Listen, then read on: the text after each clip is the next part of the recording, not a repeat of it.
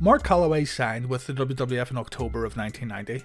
Before making his way to New York, Mark had worked under multiple names and gimmicks, from Texas Red in World Class Championship Wrestling, the Master of Pain and the Punisher in the USWA, Mean Mark in WCW, Punisher Dice Morgan in New Japan very briefly, and right before his WWF debut, he worked as Mark Callis once again in WCW. When Mark had his first meeting with Vince McMahon, he was initially told that there wasn't a spot available for him. Eventually, Vince called him back around the time of Survivor Series 1990. In the run-up to this pay-per-view, a giant egg was revealed on TV that would hatch at the Survivor Series show, and Mark Calaway revealed on Steve Austin's Broken Skull sessions that he thought he was being brought into the company to be the surprise that hatched out of this very egg. So The Undertaker at one point thought he was going to be the gobbledygooker. Mark said that he was worried so much about being the Eggman that his stomach began to hurt. Though thankfully, Vince called him back and told him he would be The Undertaker, and he was invited to Stamford where he was shown sketches of what the Undertaker character might look like. Mark said that it took him a while to put all the Undertaker stuff together, but as we know, it all worked out in the end. Bruce Pritchard, the man who would manage The Undertaker in his very early matches, has taken credit for coming up with the Undertaker gimmick. Pritchard said, "I was a big fan of his when he broke in Dallas because he wrestled and he moved and he walked the ropes like the original spoiler, Don Jardine. I was just a big fan of his and I watched him from the time he broke in Dallas all the way to WCW.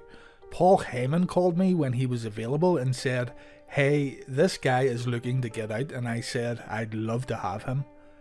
The original idea was mine, to basically have the black to my white. So when he came in, the original idea was that he would come in under the name Kane, as in Cain and Abel. So he was Kane the Undertaker. We then dropped the Kane name after about 2 or 3 weeks and he just became The Undertaker." 1 month after signing with the WWF, Mark had his first matches in the company on the 19th and 20th of November. Both of these dates were tapings for WWF Superstars and WWF Wrestling Challenge, respectively.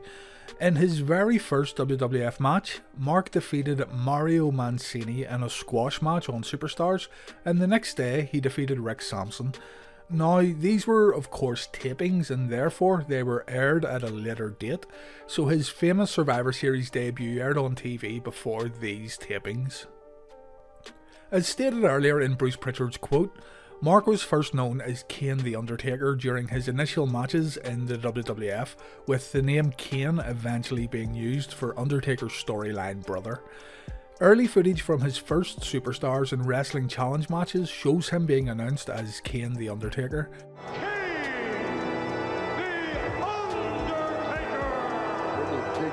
The name was of course dropped. It's been incorrectly reported over the years that Undertaker was introduced at Survivor Series 1990 as Kane the Undertaker during the live broadcast.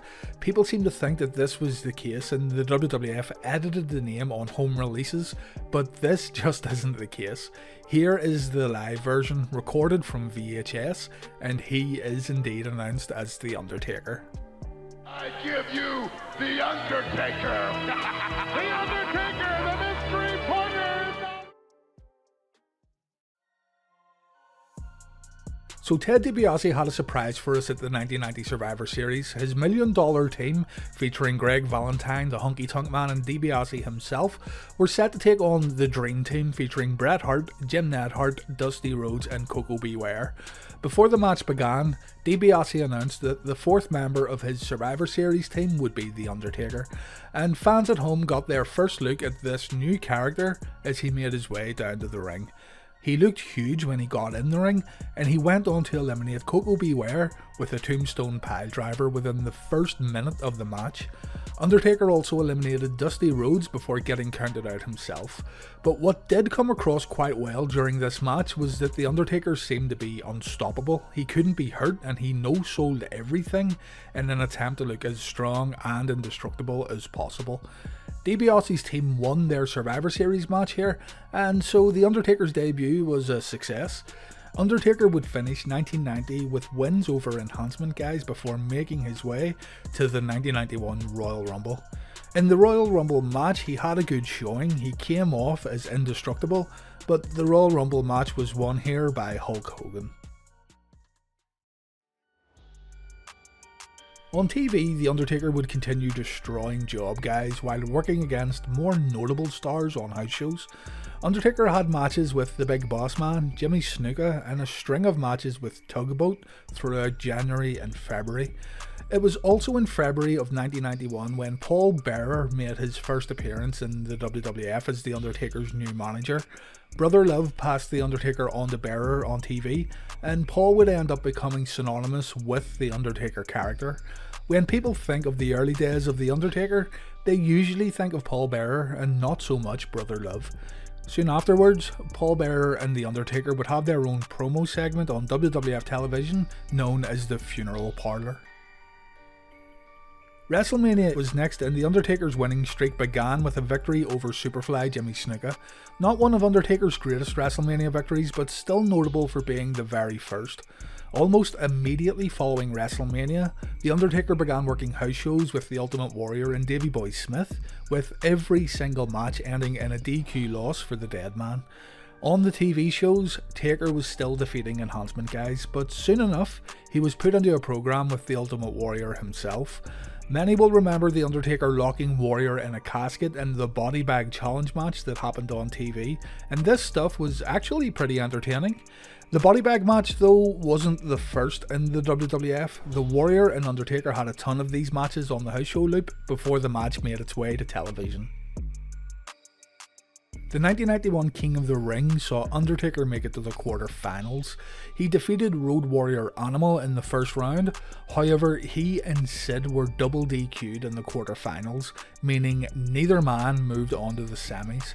Undertaker would then go on to work with the likes of Sid, Jim Duggan and Roddy Piper on the house shows, and he also got a televised win over Kerry Von Erich in October. So you can see here with the people that Undertaker was working against that he was being booked pretty strong as a heel.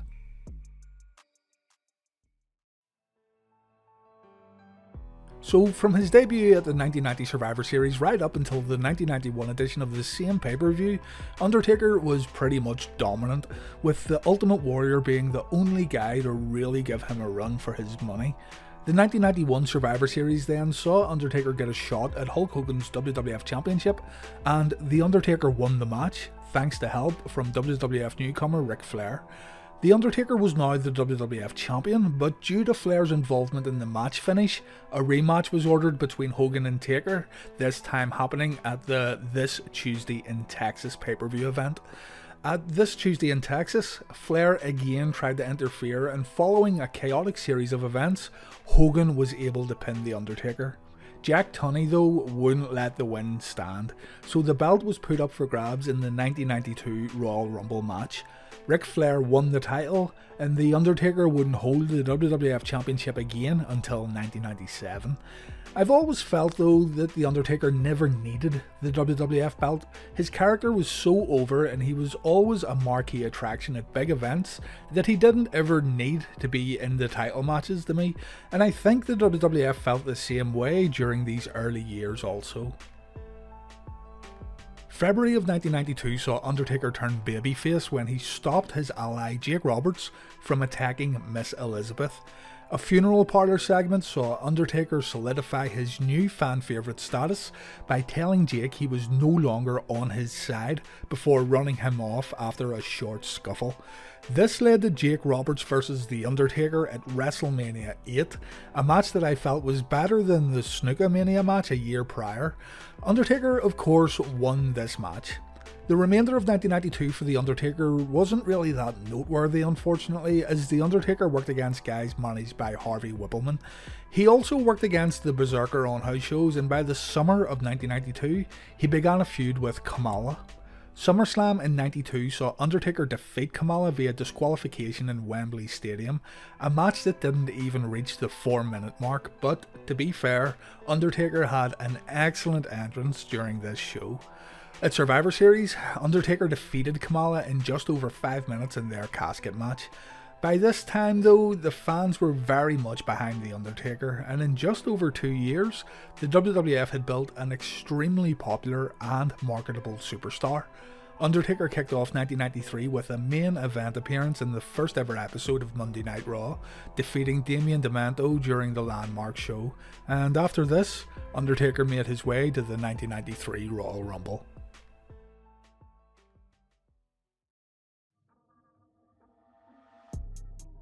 The Undertaker entered the Rumble match at number 15 and quickly began eliminating superstars.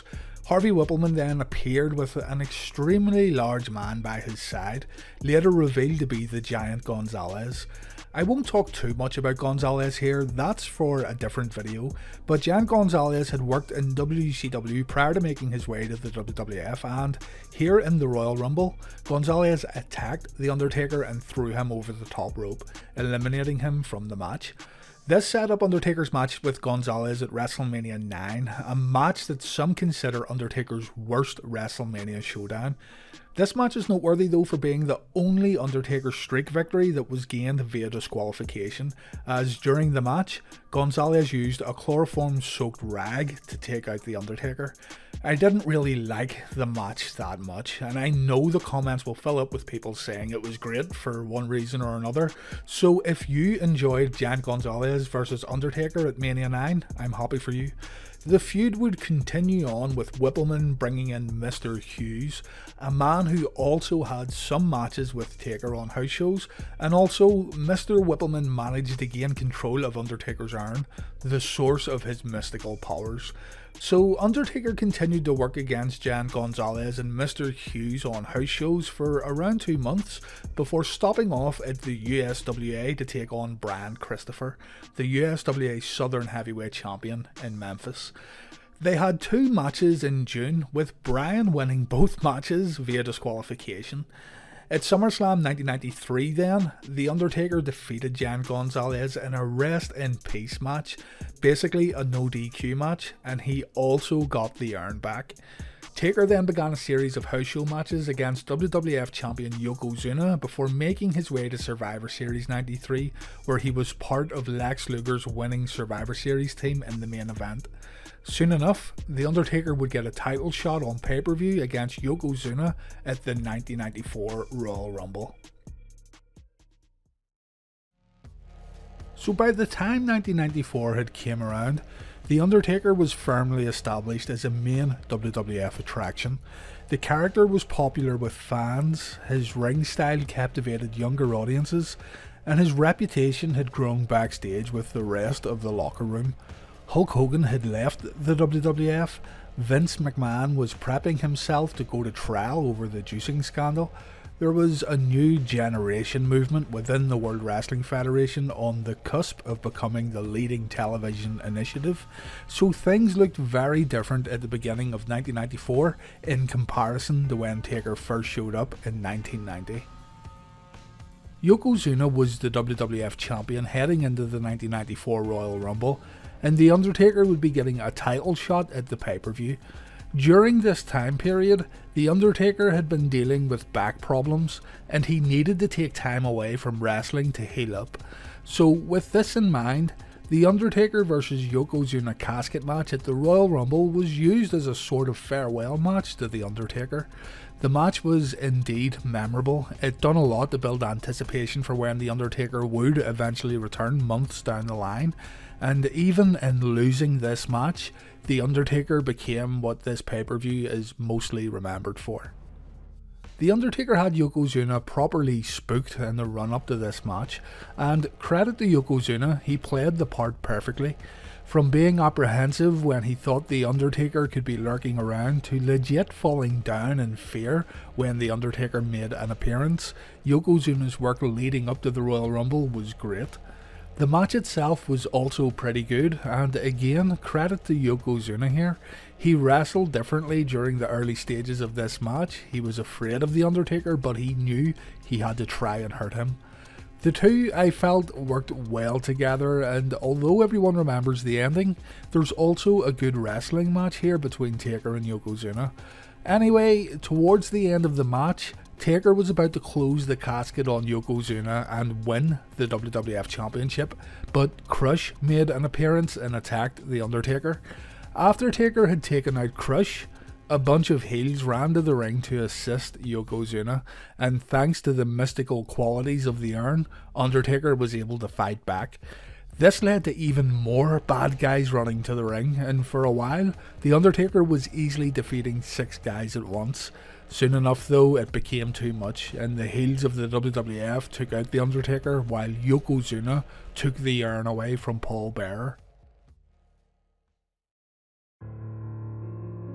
It was the complete destruction of The Undertaker here, and with mercy, Yokozuna ended the match by rolling Taker into the casket. The heels began bringing the casket back up the entranceway, and just then, green smoke began coming out of the casket, the lights went out, and Undertaker appeared on the screens from inside the casket. Undertaker said that all of mankind will witness the rebirth of The Undertaker before announcing that he will not rest in peace. Just then, The Undertaker began levitating from the screen up to the rafters. Now, this was really cool and bonus points for the creativity, but the way this was shot for the viewers at home wasn't that great. It was hard to see the levitation because it was so dark. It maybe looked better in the arena, but at home, yeah, a bit more lighting could have helped. Still, take nothing away from this match at the Royal Rumble and the ending. People still remember the end of Yokozuna versus The Undertaker at this pay-per-view. So yeah, Undertaker was now gone to heal up his injuries. This would mean that Undertaker would miss WrestleMania 10 in Madison Square Garden, and it's kinda intriguing to think of where he could have slotted into the WrestleMania card of 1994. The WWF wouldn't just stop mentioning Taker on TV though, far from it. Instead, videos would air with people saying they spotted The Undertaker out and about as a wild hunt for the whereabouts of The Undertaker began on TV. This dude here said Taker came in to get some food and vanished. These ladies said that The Undertaker popped in to get a new solid gold urn. The firefighters said that they saw The Undertaker in a cloud of smoke. Even these kids said that they saw The Undertaker. Eventually, the $1 Million Man, Ted DiBiase, said that he would bring back the dead man. He knew where he was, and he would reintroduce him live on TV. DiBiase did bring The Undertaker back, but it wasn't The Undertaker we all knew. This Undertaker was not controlled by the urn, but he was controlled by money. Paul Bearer knew it wasn't the real Undertaker, and the younger fans at home, well, some still weren't too sure. This fake Undertaker was portrayed by primetime Brian Lee, a man who made a name for himself in Smoky Mountain Wrestling, and after this Undertaker business was done with, he would return to the WWF as Chains of the DOA. Brian Lee also worked for ECW during 1996 and early 1997, but yeah, most fans will know that this wasn't the real Undertaker. I'm sure all you guys watching knew it wasn't The Undertaker, but I must say that Brian Lee pulled the stunt off well. When you think of the limited options they had for guys to pull this off, I don't think the WWF could have picked anyone better than Brian Lee. Dubious about this fake Undertaker, Paul Bearer said that he would bring back the real Undertaker, and so we had a mystery on our hands, and a mystery like this needs Mr. Leslie Nielsen. Leslie had acted in the highly recommended spoof Naked Gun movies and the Police Squad TV show. If anyone was going to find the real Undertaker and get to the bottom of this mystery, it was the ever-lovable Frank Drebin. Leslie promised us throughout a bunch of skits that he would solve the case at SummerSlam, and it just so happened that Ted DiBiase's Undertaker would face Paul Bearer's Undertaker at the same pay-per-view. Just a quick note on Leslie Nielsen here. I've read online that people didn't like his involvement. They found it goofy, along with the usual stigma with celebrities taking up TV time on wrestling shows. I wholeheartedly disagree with this. I loved his involvement. Yes, it was silly, but if you call this silly while sitting down to watch The Undertaker versus The Undertaker with a straight face as a grown adult, then I really don't know what to say.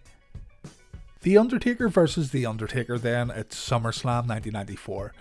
You have to watch this back with the eyes of a kid, really. It's easy for us to watch this now and complain about this gimmick match main eventing the biggest WWF pay-per-view of the summer, but as a kid who doesn't know any better, this stuff is totally nuts, and it's really what wrestling should be for the younger audience. It's fun. People tend to pick this match apart these days, doing deep dives into everything surrounding the match, from Leslie's involvement beforehand, the fact that Brian Lee was smaller than Mark Calloway, the intricacies of the fake Undertaker's movements. I mean, people take this really seriously. If you don't take it so seriously and you watch it for what it's supposed to be, a gimmick attraction match, then it's enjoyable. It isn't Flair versus Steamboat, it isn't Hart versus Austin, it's an attraction match. And also, as a kid, seeing the entrance of the real Undertaker at Summerslam 1994 was awesome, and still to this day, this is one of my favourite Undertaker entrances, with Paul Bearer holding the spotlight urn and all that stuff. I'm not going to go into great detail here about the match. It was the classic Mortal Kombat mirror match with the real Undertaker coming out on top, and we had the real Undertaker back on our TV screen soon after. Taker replaced his grey and black outfit with a purple and black outfit, and we're off once again. Bruce Pritchard revealed a story about SummerSlam 1994 that's worth mentioning. Bret Hart took on his younger brother Owen Hart in a steel cage match, an excellent match in itself, and really it needed to be. Those who get so offended by Undertaker versus Undertaker have Bret versus Owen beforehand, so there really shouldn't be any complaints. That being said, Bret and Owen went way over their allotted time. Owen and Bret took an additional 20 minutes apparently, which is absolutely insane when you think about it, but this is what Bruce Pritchard said. Bret vs Owen went for a total of 32 minutes bell to bell, and Undertaker vs Undertaker went for around 8 minutes. Now think about it, really think about it. Which match would you prefer to have gone on longer? When asked about Undertaker's reaction to Bret and Owen going overtime, Pritchard said, "Undertaker was hot. Nobody was there for the confrontation because no one wanted to be there, but Taker did go and talk to Bret just to let him know he wasn't happy with it.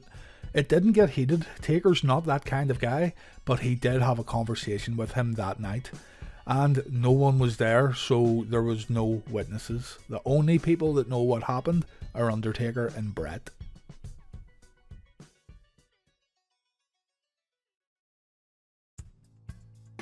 Immediately following SummerSlam 1994, Undertaker faced Crush and Yokozuna in a series of house show matches for around a month. Undertaker then got his revenge on Yokozuna on pay-per-view by defeating him in a casket match at the 1994 Survivor Series. This one I felt wasn't as good as the Royal Rumble encounter. Their first match was much more memorable for sure. Taker would then go on to feud with Ted DiBiase's $1 Million Corporation, a feud that took up most of The Undertaker's 1995. The Royal Rumble then in 1995 saw Undertaker defeat IRS in a pretty forgettable match. After the showdown, King Kong Bundy distracted The Undertaker, which allowed IRS to repossess the urn and take it away from Paul Bearer. So Ted DiBiase now had control of the urn, and WrestleMania 11 would see a continuation of The Undertaker vs $1 Million Corporation feud as Taker squared off against King Kong Bundy on the grandest stage of them all. During the match, Undertaker got the urn back briefly, but Kama ran to the ring and stole it back, running off backstage while Undertaker was busy with Bundy. Undertaker of course scored the win at WrestleMania, but he had once again lost the urn. Kama ended up melting the urn into a chain necklace, and The Undertaker set out to get it back. On his road to SummerSlam, where The Undertaker would face Kama, Undertaker faced Mabel in the King of the Ring tournament at the King of the Ring pay-per-view.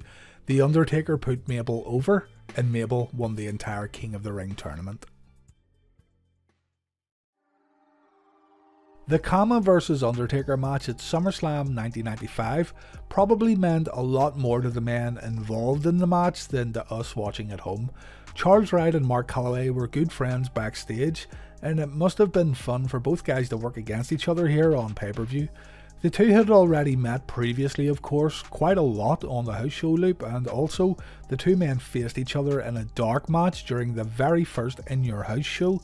Again, at SummerSlam we had another casket match though, and this one is different from past casket matches thanks to it being a much more hotly contested wrestling match. Past casket matches felt a little gimmicky, and that's not a bad thing either. It's a gimmick match after all, but Kama and Undertaker decided to work a longer match here that was more about the fight than the actual casket. It's a decent match here, it's never really brought up and you should still check it out. Undertaker gets the win and he gets back his urn, albeit in chain form for a little while. While watching this match and realising it was much better than I remembered, I went online to see what the general reviews were for this match, just to see what others thought about it. I ran into an article that went through all of Undertaker's SummerSlam opponents on denofgeek.com. Yes, these guys are clearly not the authority on wrestling matches, but they are a huge pop culture website and they get a ton of traffic. Anyway, here's what they wrote in regards to The Undertaker versus Kama at SummerSlam 95. Undertaker's SummerSlam opponents didn't get much better. In 1995, his lengthy feud with Ted DiBiase's $1 Million Corporation came to an end when he took on Kama, the Supreme Fighting Machine. Keep in mind, by this point, he had already dealt with an evil Undertaker and King Kong Bundy. This is like playing through a Teenage Mutant Ninja Turtles video game, getting past Shredder and Krang, then having to defeat Bebop in the final level. It was a casket match, and to add some flavour to the battle, Kama had stolen the urn and had it melted down into gold chains. I can't fault the man for style. Kama, otherwise known as Papa Shango and the Godfather, is one of the worst performers in the company's history, so this fight was borderline unwatchable. So there you have it folks, according to Den of Geek, Charles Wright was one of the worst performers in WWF history and the casket match at SummerSlam is unwatchable. I know for a fact that Charles Wright's statement is so far off the mark that it's ridiculous, and I can't change anyone's opinion on the SummerSlam casket match, but make up your own minds and watch it. I've watched a ton of wrestling in my lifetime, and calling Kama versus The Undertaker unwatchable is as equally as ridiculous to me as saying Kama was one of the worst wrestlers in the company. And you may very well agree with this guy, but calling Kama one of the worst WWF performers in history, especially when discussing a 1995 WWF match, I just find this insanely off the mark.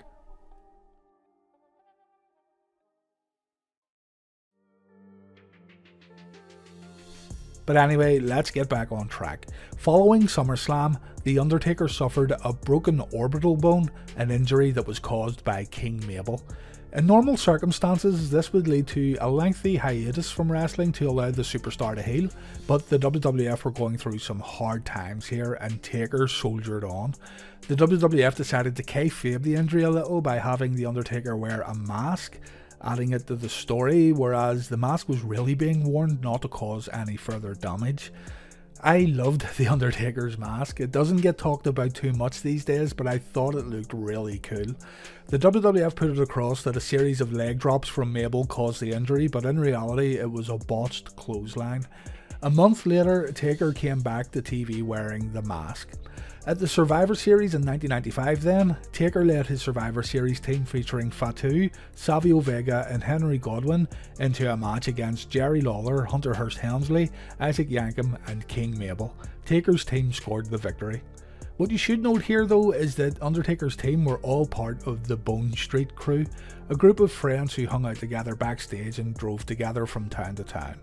Also of note here is that this was really the last King Mabel match to hold any sort of relevance. The injury to Undertaker's face pretty much sealed his fate.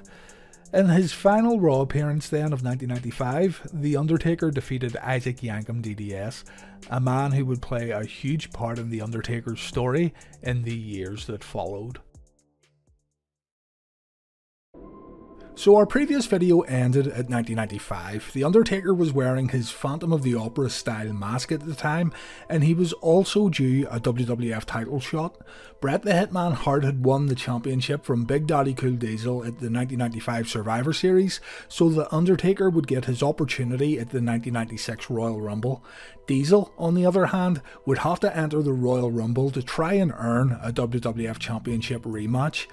HBK Shawn Michaels eliminated Diesel to win the Royal Rumble match, and afterwards Diesel wasn't too happy, but still he celebrated with Shawn after the match.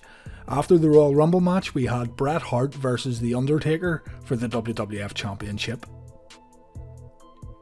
While I feel their SummerSlam 1997 encounter was better, this Taker vs Bret match was also pretty good. However, the ending just didn't feel decisive. I will say though that there was definitely an unpredictable feeling about this match, seeing as Undertaker had been pretty dominant going into 1996. As Taker was making his way to the ring, Diesel stood at the entranceway to stop the dead man in his tracks. Diesel felt annoyed about not winning the Royal Rumble and missing out on an opportunity to face the champion at Mania, and so he traded blows with The Undertaker before the championship match got underway. Anyway, the match began. It was quite good and interesting to see a babyface versus babyface main event. But again, SummerSlam 1997 is your match if you want to see Bret versus Taker. Notable here though is that during this match, Bret Hart removed The Undertaker's mask, and this would be the last time we would see the mask on the dead man. Undertaker had the match won after nailing Bret with a tombstone, but Diesel came back and pulled the ref out of the ring during the 3 count. The ref disqualified Bret. Undertaker wins the match, but not the WWF Championship. Diesel flipped The Undertaker off and walked back up the entranceway, so in short, The Undertaker was robbed at the 1996 Royal Rumble. Immediately following the Royal Rumble, Gorilla Monsoon announced that Diesel would get his WWF Championship rematch from the Survivor Series at the next In Your House pay-per-view, so it seemed like Diesel was getting rewarded here for interfering in Taker's match. Diesel had an interview afterwards where he said he got involved in The Undertaker's match just to prove that he was #1, and he also told Taker that he wasn't afraid of the dark. Before getting to In Your House in the cage match between Bret Hart and Diesel, Bret and The Undertaker had a WWF Championship rematch on Raw. Diesel was at the commentary desk for this match, and the match itself was actually really good. The referee got took out when Taker went for a tombstone, and Diesel used this opportunity to take out both Bret and The Undertaker. So again, we had another good match with an indecisive finish. So, on to In Your House in February of 1996, and Bret defended his title against Diesel in the cage. Notable about this match here is that the crowd was also cheering for Diesel. Plenty of times there were loud Diesel chants in the audience, even though he was booked as a strong heel here, feuding with both Bret Hart and The Undertaker. Anyway, Diesel had the match won. He was about to exit the cage door, but Undertaker appeared from under the ring and he grabbed Diesel, which allowed Bret to escape the cage and win the match. When Diesel and Taker re-emerged from under the ring, Big Daddy Cool quickly ran away and the show went off the air. The following night on Raw, Undertaker had a match with Tatanka. During the match, Diesel came out holding an axe and he grabbed a cameraman to go backstage. After the commercial break, we saw Diesel destroying The Undertaker's casket while Taker continued to work against Tatanka in the ring. Taker got the win and he was able to see Diesel destroying the casket on the big screen. The dead man went backstage, but Diesel had already left. All that remained were the broken pieces of the casket. Paul Bearer warned Diesel that he would pay for his actions. The following week on Raw, The Undertaker vs Diesel was officially announced for WrestleMania 12. Diesel also had a match on this night against Bob Holly, and during the showdown, Diesel would continually look over his shoulder. The paranoia of The Undertaker showing up seemed to be getting at Big Daddy Cool. Diesel won the match and seemed pleased that Taker didn't show up, so he made his way back up the entranceway. Just then, the lights went out and Undertaker appeared in the ring. Diesel turned around to go after Taker, but the lights went out again and Taker had vanished. Undertaker appeared on the big screen, telling Diesel that if he wants to play mind games, then Big Daddy Cool will play mind games with the Master. Looking back now, I thought this was really well done and added a nice touch to the story. The Undertaker's mission was to make Big Daddy Cool lose his cool.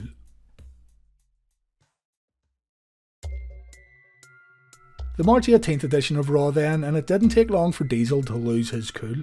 Diesel was booked into a match with Barry Horowitz. Diesel was still paranoid, checking under the ring before starting the match and all that stuff. But early into the match, Paul Bearer came to ringside with a casket.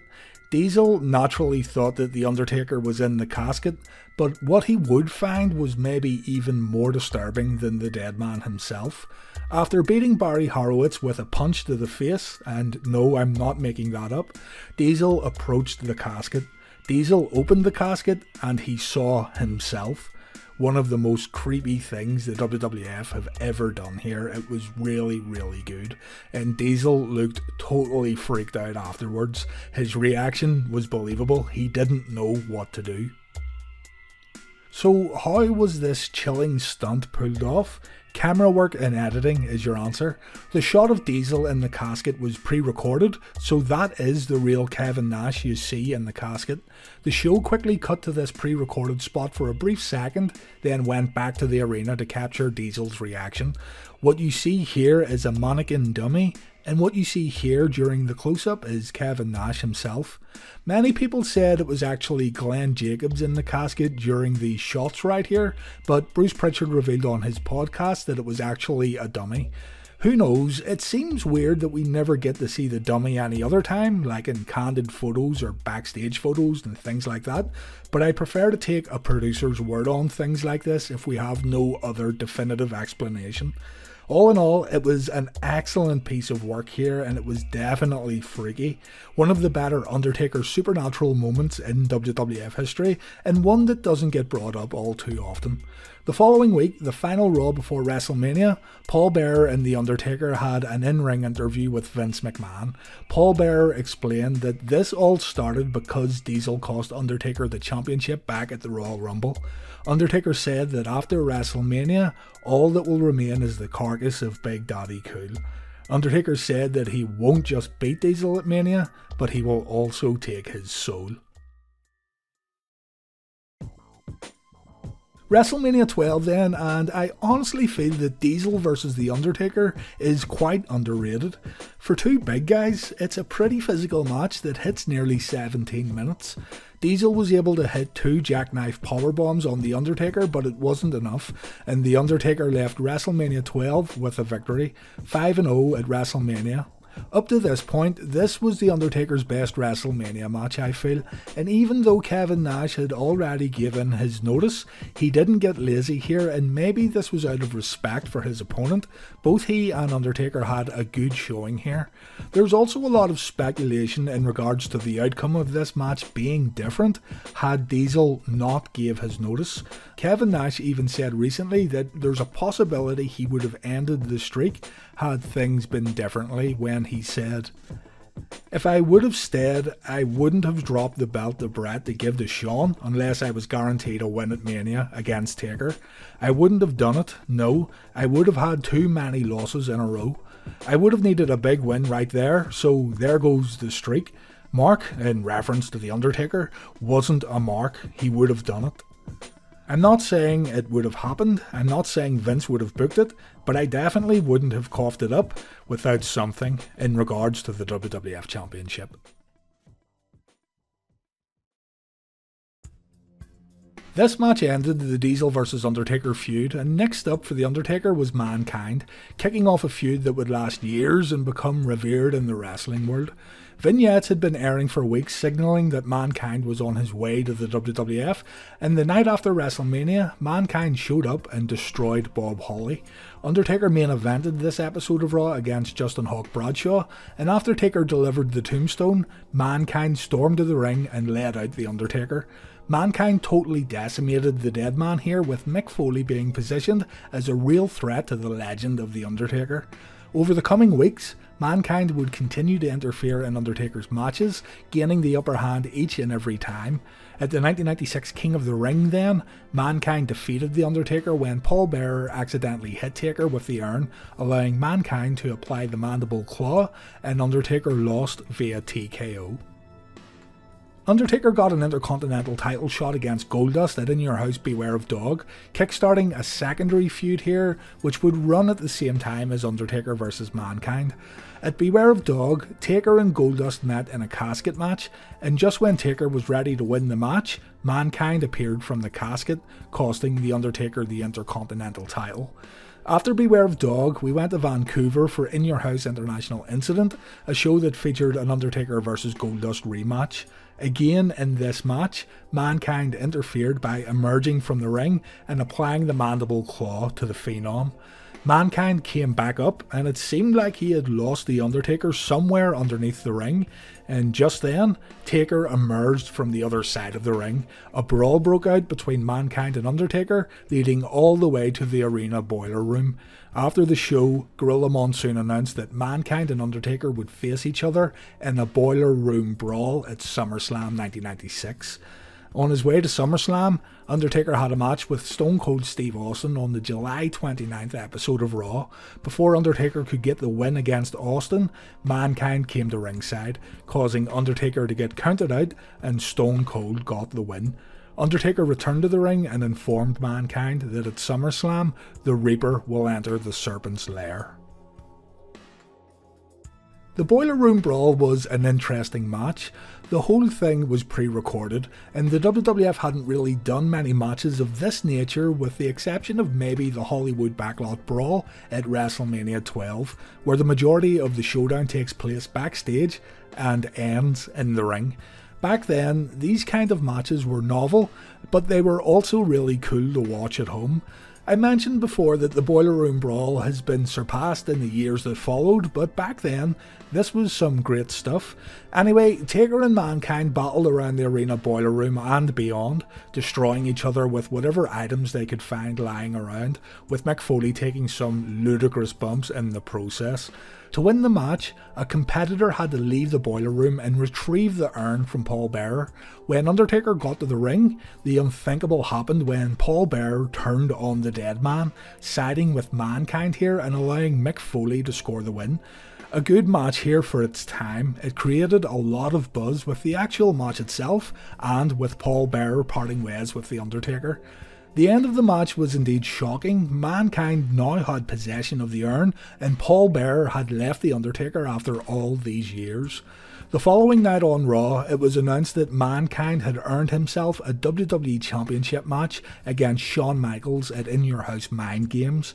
During Mankind's in-ring interview on this night, the lights began flickering in the arena, and all of a sudden, the lights went out. A group of druids carried The Undertaker to ringside, laying him down on the floor.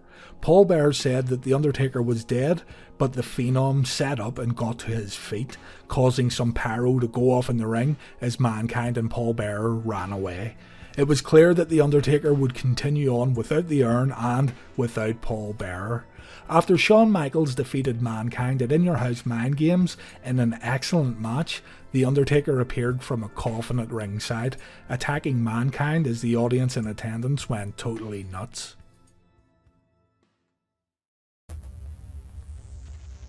The Taker vs Mankind feud would move on to the next chapter at In Your House in October.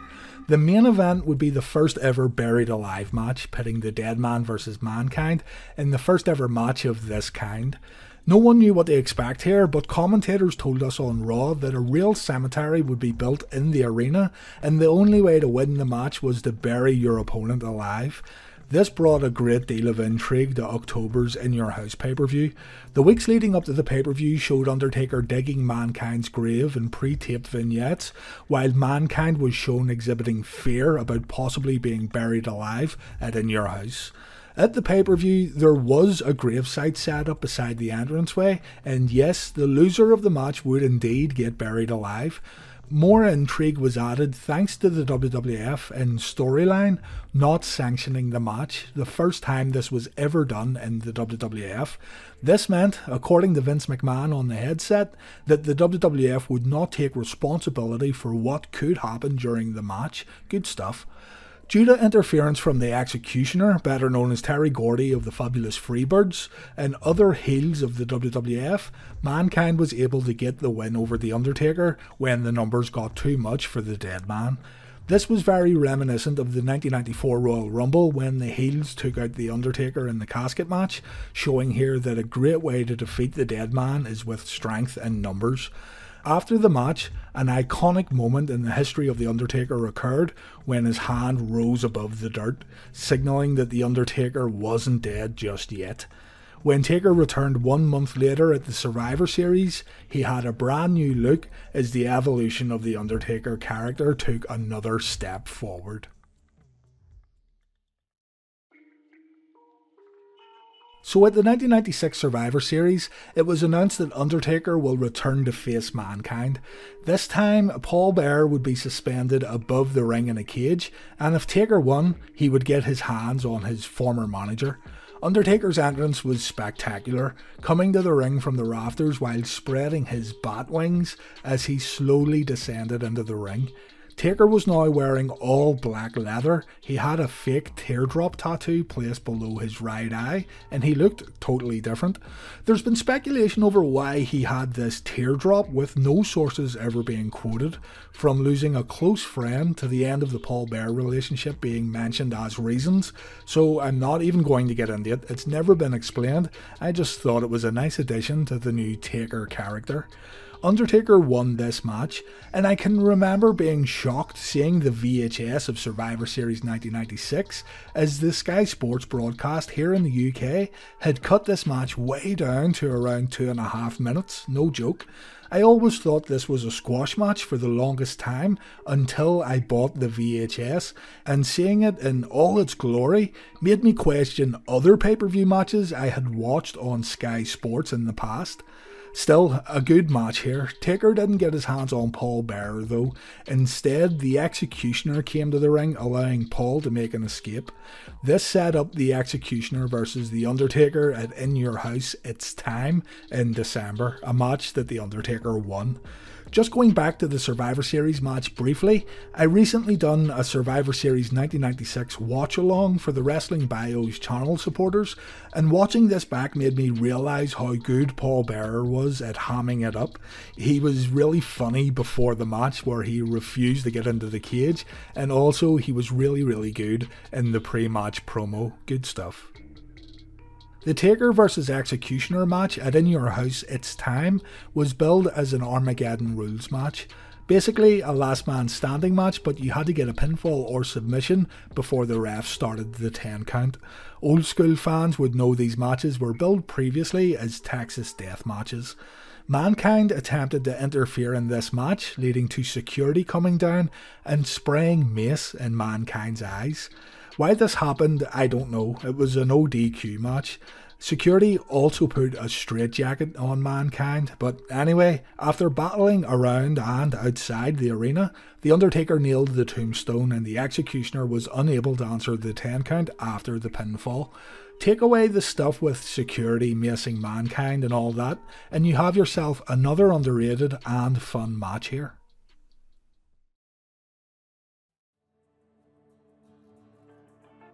As normal, 1997 started with the usual build towards the Royal Rumble. Taker's first televised match of the year occurred on the January 13th episode of Raw, however the match was taped on the 30th of December 1996. Undertaker took on Crush here. It was announced as Undertaker walked to the ring that he would be facing Vader at the Royal Rumble pay-per-view in a singles match, and also Undertaker would be entering the Royal Rumble match itself. Undertaker won via DQ here on Raw when the Nation of Domination and Vader hit the ring and attacked the dead man. This Royal Rumble match here in 1997 is one I feel I've talked about loads of times, but I honestly don't mind. It was one of the more entertaining WWF events at the time. The Vader vs Undertaker match here was decent, it was very watchable, but these two men would have a better match a few months down the line on pay-per-view, but a little more on that later. Vader got in a ton of offense here, but The Undertaker managed to turn the tides, and just as Taker was going for the chokeslam, he noticed Paul Bearer coming to the ring. After laying a few punches into his former manager, Bearer stayed at ringside and assisted Vader where he could, and after Paul hit Undertaker with the urn, Vader was able to pick up the victory. Vader and Paul Bearer left the ring together, so it seems that Vader had just found himself a new manager. In the Royal Rumble match, Stone Cold Steve Austin decided to slide back into the ring after getting eliminated. The referees didn't see Austin get thrown over the top rope, and Stone Cold went on to eliminate Vader, Undertaker and Bret Hart to win the entire Rumble match. Bret Hart was very annoyed, and the next night on Raw, he decided to quit the WWF because of this injustice. To entice Bret Hart back, WWF President Gorilla Monsoon announced that a Final Four match would happen at the next In Your House pay-per-view to decide the real #1 contender for the WWF Championship. The Final Four match would feature the three men Steve Austin eliminated at the end of the Royal Rumble, Bret Hart, Vader and The Undertaker, and the match would also feature Stone Cold Steve Austin himself. The rules of this elimination match were quite unique. A superstar could get eliminated by pinfall, submission, and also a superstar could get eliminated by being thrown over the top rope. There were also no disqualifications. Before getting to the Final Four match, The Undertaker wrestled Steve Austin on this same episode of Raw, and it ended when all Final Four participants brawled in the ring. Shawn Michaels would forfeit his WWF Championship because he lost his smile, and so the winner of the Final Four would be named the WWF Champion. There's something about these In Your House shows from late 96 to mid 97 where you can tell the WWF were trying to cut corners and save money, from the entranceways to the broadcast feed quality. The presentation these days is enough to turn some fans off, but whatever you do, don't sleep on In Your House Final Four. The main event match pitting The Undertaker against Bret Hart, Vader and Steve Austin is one of the best matches of the year, and that says a lot considering 1997 was packed with good stuff. The participants took advantage of the no disqualification rule. Vader got busted open in a bad way, and during the entirety of the match it was really hard to pick out a winner. All four men had a great night here. Anyway, the noise of the audience is totally insane when we got down to the final two, Bret Hart and The Undertaker. Taker nails the chokeslam on Bret Hart and goes for a tombstone, but the eliminated Steve Austin was hell-bent on still trying to attack Bret Hart. Austin got on the apron and The Undertaker punched Austin to get him out of the way, allowing Bret Hart to take advantage of the situation and clothesline Taker over the top rope to win the WWF Championship. I can't say it enough, if you haven't seen this match, get on it as soon as possible.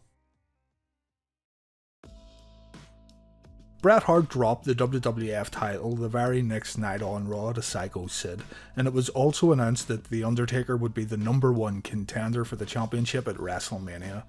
The Sid vs Undertaker match at WrestleMania 13 definitely wasn't one of my favourite Mania Taker matches. I know there are people out there who like this match, and that's absolutely fine. There's stuff I like that I'm sure others don't, but this match here just didn't do it for me at all. Taker though had his work cut out for him. Not only was he going up against Sid here, but the classic Bret Hart vs Steve Austin match also happened on this night, and that match was insanely good. I also don't blame Taker for the match being a little underwhelming. He had worked with big guys in the past and gotten good to great matches out of them, from Yokozuna to Diesel, but the pace was kept incredibly slow during this Mania 13 match. It can be a bit of a chore to sit through. One thing I will say that was pretty cool though, The Undertaker came out wearing his old black and grey ring attire, the same gear he wore during his debut years in the WWF. Anyway, Taker was able to capture the WWF Championship here for the second time in his career after nailing the tombstone. Bret Hart would get involved in the match a few times, and yeah, not much else to say. The visual of Undertaker holding the belt to end WrestleMania 13 though was good to see. The fans loved it, and it also gave us this iconic photo. The next night on Raw, Undertaker was featured in the final segment in an interview spot. Undertaker welcomed the fans to the dark days of the World Wrestling Federation, saying he is prepared to defend the title against all challengers. Mankind was announced as the #1 contender for the title, and Undertaker admitted that Mankind was the most dangerous man in the WWF. Paul Bearer walked down the ramp. Mankind appeared on the screen asking Paul not to leave him, and the show went off the air before we could get an idea of what was going on. It appeared that Paul Bearer was trying to get back in The Undertaker's good books while also leaving Mankind. but we would need to wait for a week before finding out. The next week then, Paul Bearer came to the ring and said he made a mistake in leaving the Undertaker's side, and he wanted to once again stand side by side with the dead man. Taker came to the ring and he said that betrayal is something he will never forget, but it may be something he could forgive. Taker said he owes Paul Bearer for all the years that they stood together in the past, and it seemed like the two men were going to reunite, but Taker ended up punching Paul Bearer. Undertaker began stalking Paul around the outside, and that's when Mankind appeared from under the ring. Mankind then shot a fireball into the Undertaker's eyes. At In Your House, Revenge of the Taker then, the Undertaker did indeed get his revenge when Paul Bearer was on the receiving end of a fireball. While there are better Mankind vs Taker matches out there, this match at Revenge of the Taker is still worth your time. The May 12th, 1997 episode of Raw then would kickstart the next career-changing storyline of The Undertaker. Now, normally here I would tell you guys that I've covered this already and direct you to another video, but I know some people don't really like that and would prefer if everything is covered in one neat video. So I'm going to show some clips from a previous video here I made on the introduction of Kane, so you guys won't need to click back and forth. At the Revenge of the Taker show, Paul got a fireball thrown in his face by The Undertaker. On the May 12th, 1997 episode of Raw, a comically bandaged Paul Bearer and Mankind made their way to the ring to make an announcement. Paul Bearer said, "You remember, Undertaker? Oh yes you do. I'm going to give you one more chance for us to get back together. If you do not accept this final offer, I'm going to do something that only you know about, Undertaker. The secret that only you know. I'm going to reveal your secret to the whole world. You hurt me, Undertaker. Come back or I'm going to hurt you." So we were left wondering what on earth Paul Bearer could have been talking about here. Undertaker made his way to the ring the following week on Raw, and in an interview segment with Vince McMahon, Paul Bearer appeared on the Titantron demanding that Undertaker comes back to him or the secret will be revealed. Undertaker asked for more time, and Bearer gave Undertaker another 7 days to make his decision. Of course, this was a tactic to get people to tune in again a week later.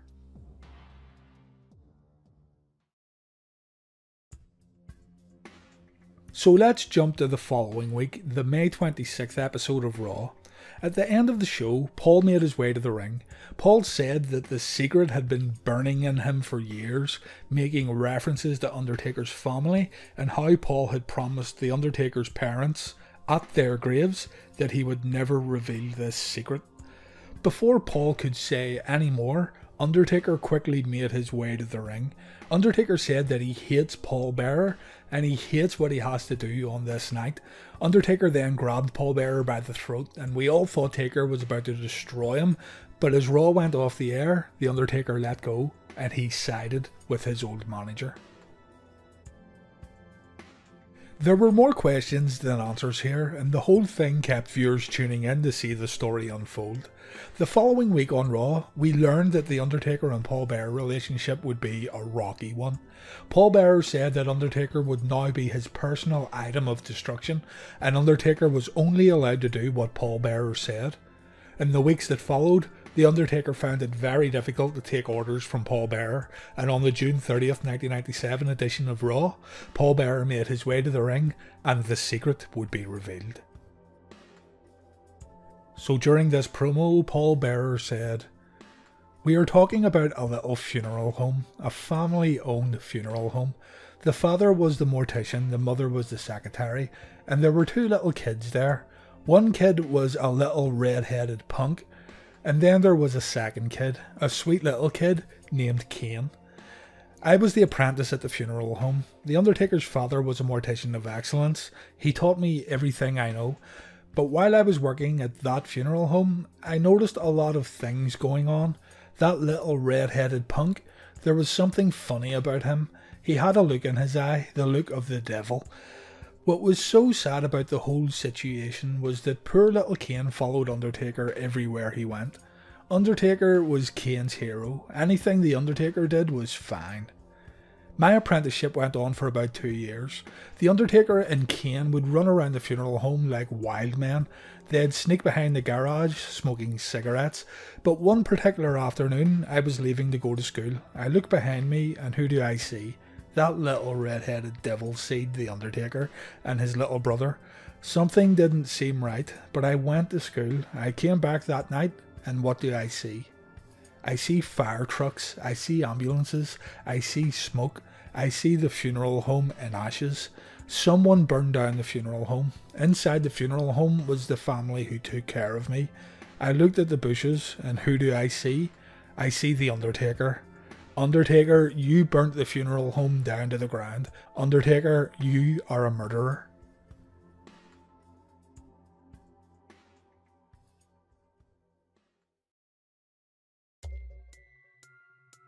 Later in the night, we are shown The Undertaker backstage. Undertaker said he was not responsible for setting fire to the funeral home. Undertaker said his parents and Kane were in the funeral home when it burned down, but he was not responsible for starting the fire, and it was actually Kane who started the blaze. Undertaker stated that when Paul Bearer forced him to look at the charred remains of his mother, it changed him forever, and he took it upon himself to become the Undertaker character that we all know today. Sounds fucking ridiculous as I say this now, but to be fair, The Undertaker done a great job here during this promo. It was also revealed later that Kane was Bearer's illegitimate son and The Undertaker's half-brother. Paul would say that Kane is actually alive. Paul said that parts of Kane's body were disfigured and he was unable to go outside into the sunlight. Paul also said that for years, Kane has always dreamed of coming face to face with his brother in order to get his revenge. We were then teased in the weeks that followed that Kane was going to indeed show up. Undertaker started a feud with Shawn Michaels after HBK cost Taker the WWF Championship at Summerslam 1997. After their match at In Your House Ground Zero ended in a no contest, the first ever Hell in a Cell match was booked for In Your House Bad Blood. We all kind of knew that Kane was going to show up at Bad Blood. The Kane debut had been teased for so long by this time, and the TV advertisements promoting the show kind of gave it away also. During these commercials, Paul Bearer could be seen saying the words, "He's coming, dead man," referring to the arrival of Kane. With this in mind, the first ever Hell in a Cell match featuring Shawn Michaels versus The Undertaker at Bad Blood was so captivating that Kane was the last thing on my mind anyway as the match played out. In the final moments of the match, when Undertaker was about to defeat Shawn Michaels, the lights went out in the arena. We heard the church organ introduction to Kane's entrance theme for the very first time, and out walked Paul Bearer and Kane, Glenn Jacobs' new and most successful character. Kane proceeded to rip the door off the Hell in a Cell structure as The Undertaker looked on in shock. Kane delivered a tombstone piledriver to The Undertaker and walked away as Shawn Michaels took advantage and pinned the dead man. Now that we have the introduction of Kane out of the way, it's only fair that we take a few steps back to before The Undertaker lost the championship, as there were some notable matches here that need discussed. At In Your House, A Cold Day in Hell, live from the Richmond Coliseum, The Undertaker successfully defended his WWF Championship against Stone Cold Steve Austin. Again, a decent match, but not the best showdown that these two had. This one was more centered around the Austin vs Hart Foundation feud. Next up, we had the King of the Ring, where Nation member Farouk would get a chance to become the WWF champion. Undertaker got the win in this one when Farouk got distracted by his Nation teammates fighting on the outside. At In Your House Canadian Stampede, The Undertaker and Vader once again squared off in the ring, and this match I felt was better than their Royal Rumble encounter from around 6 months prior. Undertaker was victorious here too. The two men worked hard throughout the whole match and it comes recommended. The Bret Hart vs Undertaker match too at SummerSlam, where Undertaker drops the belt, is worth watching. It has much more heat than their Royal Rumble 1996 encounter, and it also had a great sense of unpredictability. The ending too was quite surprising when special referee Shawn Michaels hit Taker accidentally with a vicious chair shot. This finish was expertly done. Shawn didn't necessarily want Bret Hart to win, but he had no choice. He had to count Taker's shoulders to the mat after nailing him with a chair. Along with this, the match itself as a complete package was extremely good also.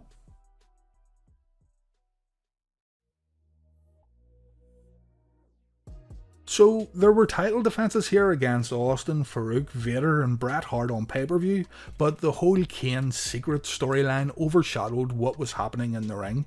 This is why I feel Taker's title run here was maybe not as good as it could have been.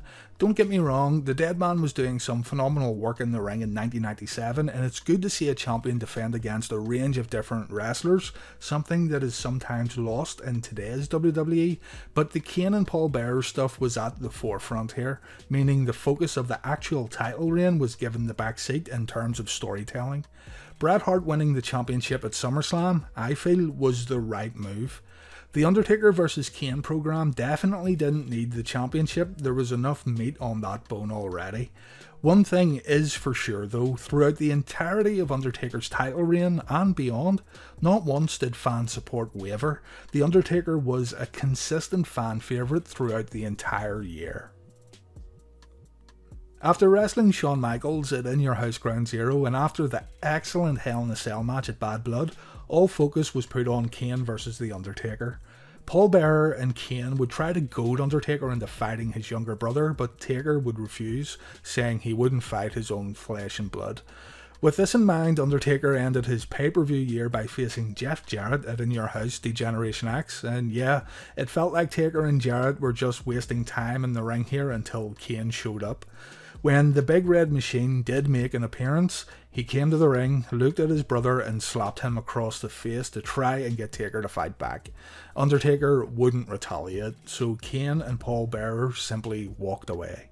Jeff Jarrett won by disqualification here, but Taker did drop Jeff with a chokeslam after the match. So our last Undertaker video ended with the debut of Kane. Kane would completely torment the WWF during his initial months within the company, while The Undertaker would consistently refuse to fight his brother. It felt like The Undertaker was really the only man who could stop Kane, but Taker had no interest in fighting his own flesh and blood.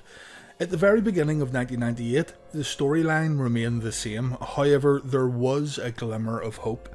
Shawn Michaels, the WWF champion, would be defending his title against The Undertaker at the 1998 Royal Rumble in Undertaker's trademark match, the casket match, and to try to get an upper hand, Shawn Michaels and Degeneration X would try to enlist Kane, making The Undertaker's brother the newest member of DX. Undertaker came to the ring on the January 12th, 1998 episode of Raw, and he told Shawn Michaels not to involve Kane in their business, leading to DX beating down The Undertaker in the middle of the ring. Kane then made his way down the ramp, and this was interesting because we didn't know what Kane was going to do.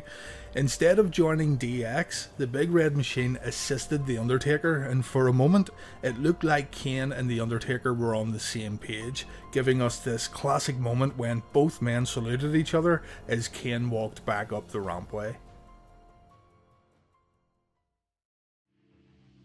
Next up then was the 1998 Royal Rumble, another casket match for the Dead Man. This one was memorable for two reasons. First, we had Shawn Michaels taking that back body drop and clipping his back on the casket, and this would lead to Shawn's early retirement just a few months later. Secondly, the ending was memorable due to The Undertaker getting locked inside the casket and the casket itself getting set on fire by Kane, signalling yet another demise of The Undertaker at a Royal Rumble event, and again in a casket match. Obviously The Undertaker wasn't successful here. Kane and The Undertaker were not on the same page as we initially thought, and the plan was now to finally have The Undertaker face Kane at WrestleMania 14. This casket match though at the Royal Rumble 1998 is still worth your time. It isn't my favourite Shawn vs Taker match, but they told a good story here. This match then, featuring Kane and The Undertaker, would be used as a main attraction going into WrestleMania. People were legitimately excited to see this battle go down.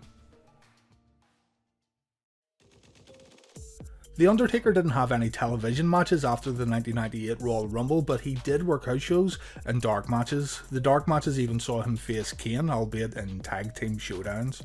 Meanwhile, Kane would have a brief feud with Vader to pass time until WrestleMania. The March 2nd episode of Raw though saw The Undertaker return to challenge Kane at WrestleMania. This return here was really well done, with a lightning bolt hitting a casket that was set up at the entranceway and The Undertaker rising once again. Undertaker speaking without a microphone too in the arena was a great touch. Undertaker said he will do the one thing he promised he would never do. He would face Kane, even demonstrating during this promo that he would legitimately walk through the fires of hell to stop his little brother. A real Undertaker moment here that doesn't get talked about all that often then. 2 weeks later, The Undertaker appeared on the top of the Titantron when Kane was about to attack Sable, making a coffin go up in flames as he told his little brother that all he can do now is rest in peace. Let's look at the WrestleMania 14 match then, Kane versus The Undertaker. This one is special because it's the first match on TV anyway, featuring The Undertaker squaring off against Kane. It definitely has its place in the history books, but the match itself, in my opinion, could have been much better. You have to remember that the Kane storyline started all the way back in April of 1997, around a month shy of a complete year of building up here, so there was this substantial amount of pressure to make sure the match was spectacular. Keep in mind too that the WWF would be banking on further Undertaker vs Kane matches to attract audiences down the road. WrestleMania was never really in jeopardy of low pay-per-view numbers thanks to the upcoming title reign of Steve Austin along with Mike Tyson's involvement, the WWF making sure to recover after WrestleMania 13 here. So it was important that Kane and The Undertaker delivered.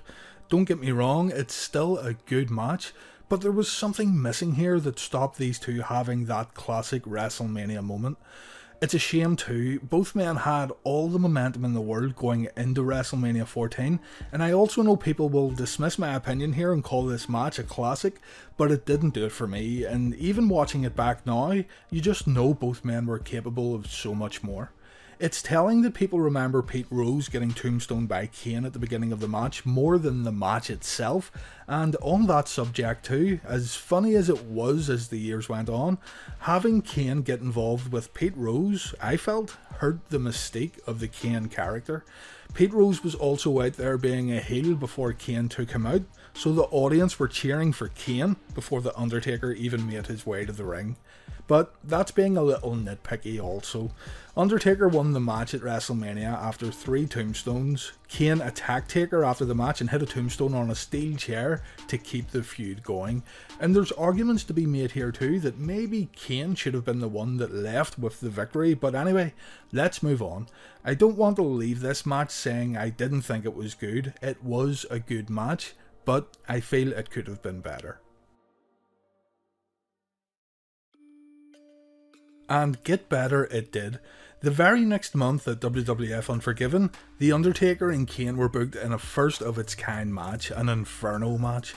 This match brought a great deal of intrigue with it, and I remember being very curious about how this would play out.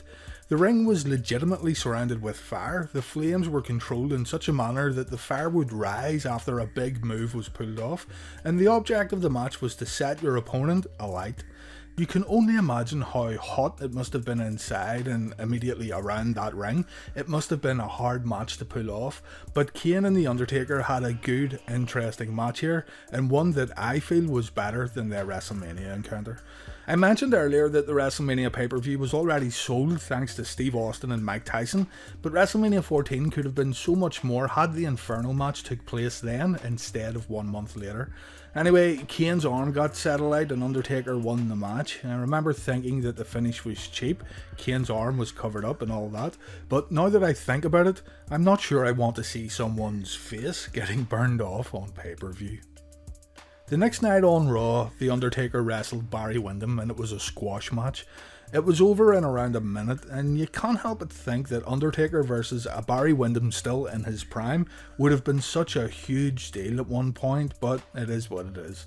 After the match, The Undertaker spoke to Kane, saying the Inferno match wasn't the end, it was only the beginning. Undertaker called out his little brother for a fight, prompting the Big Red Machine and Paul Bearer to arrive on the stage. Paul said he wanted a truce, the fighting now had to stop between Kane and the Dead Man, and Paul then went on to reveal that Kane was actually his son.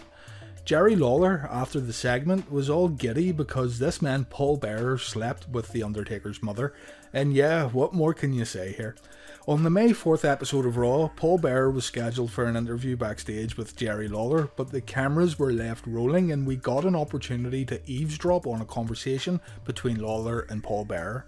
Jerry asked Paul if he nailed, his word not mine, nailed the Undertaker's mother. Paul Bearer said he did indeed on the kitchen floor. Paul said he was interrupted during the deed by Undertaker's little feet coming down the stairs, saying it was a good thing that he didn't walk in and see the sight of his mother's legs in the air, 1 foot in New York and 1 foot in LA, as Paul Bearer put it. Afterwards, Jerry Lawler apologised that this conversation had just made the air. Later in the evening, Kane had a match with Goldust and the Undertaker stormed to the ring to attack Paul Bearer and Kane.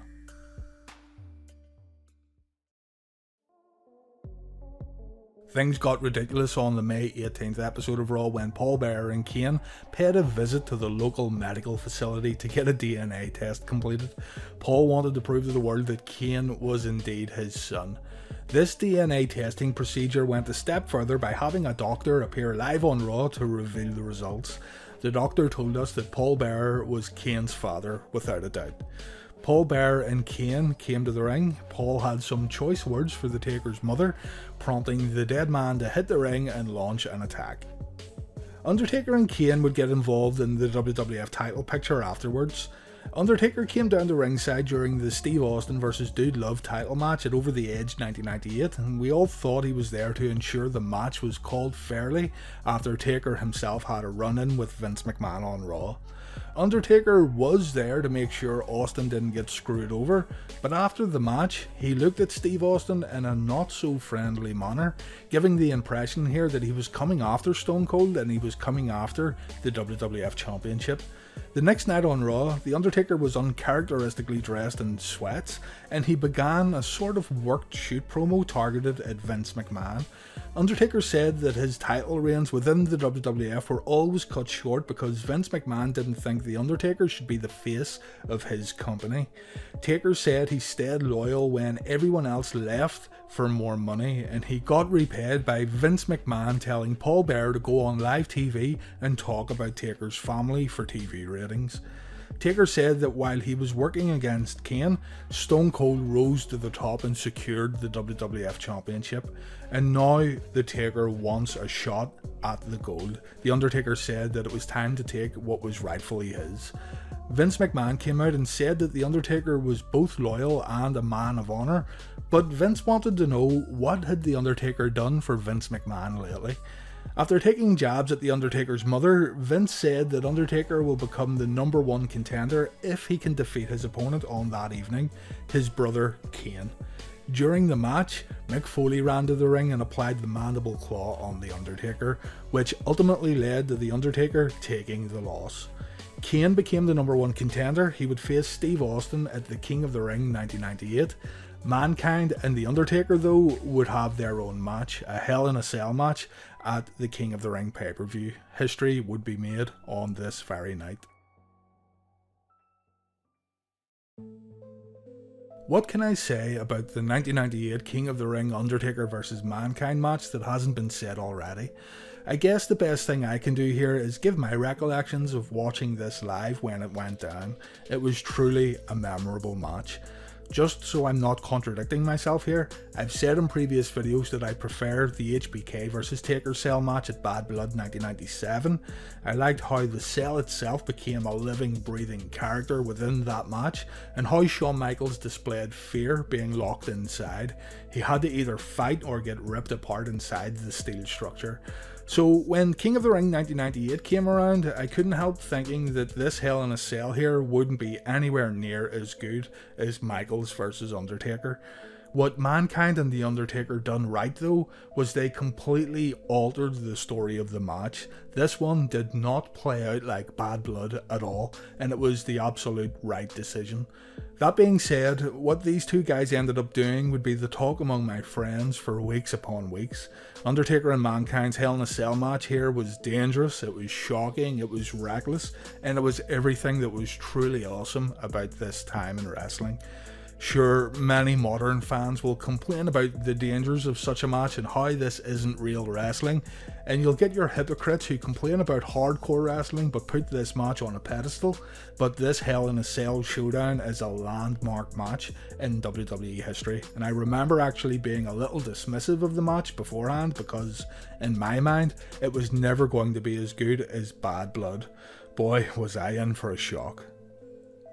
I'm not going to go over the match move for move because it's been done countless times. Even the commentators get asked about the match constantly, and with good reason too, may I add. But I can't bring up the match and not talk about these insanely scary falls during the match. The match started off on top of the cage, and within minutes, Mankind was thrown off the top of the cell and he went through the announce table. I was speechless during this moment when I watched it live, and putting myself back when I saw this in 1998, it was just so unexpected too. I think that's what was more shocking. There was no build up to the fall. Taker just grabbed Foley and threw him off like he was nothing. Vince McMahon broke character by coming to ringside to see if Foley was okay. Terry Funk came out to see if Foley was okay. It really did feel like a scary moment. This spot though was planned. The next fall, the one where Foley went through the cage roof and hit extremely hard on the ring mat, that was not planned, and Foley was legitimately knocked out after the fall. It was at this point I was just totally blown away by what I was seeing. It was Mick Foley putting himself through agony, attempting to entertain fans while having no care at all about his own well-being. A chair also fell here with Mick Foley that smacked Mick in the face, knocking one of Foley's teeth up into his nose, and when Mick tried to get to his feet, a simple working punch from The Undertaker made his knees buckle and he again crumbled to the mat, knocked out once again. Undertaker won the match, and I'm not sure what else I can say here, but simply, you need to see this match from start to end if you haven't already.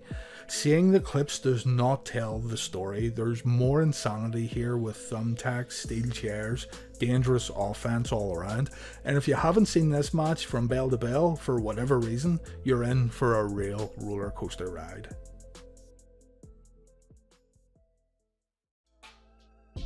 Keep in mind too that Undertaker vs Mankind at the 1998 King of the Ring was not the main event.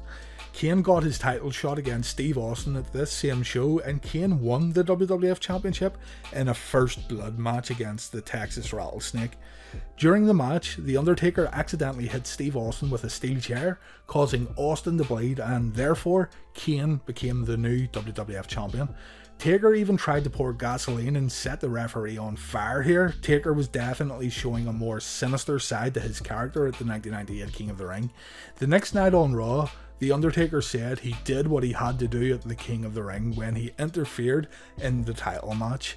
Vince McMahon came out and said The Undertaker helped Kane because Taker knew he could beat Kane, but he also knew that he couldn't beat Stone Cold Steve Austin, implicating here that The Undertaker was looking for an easy path to the WWF Championship.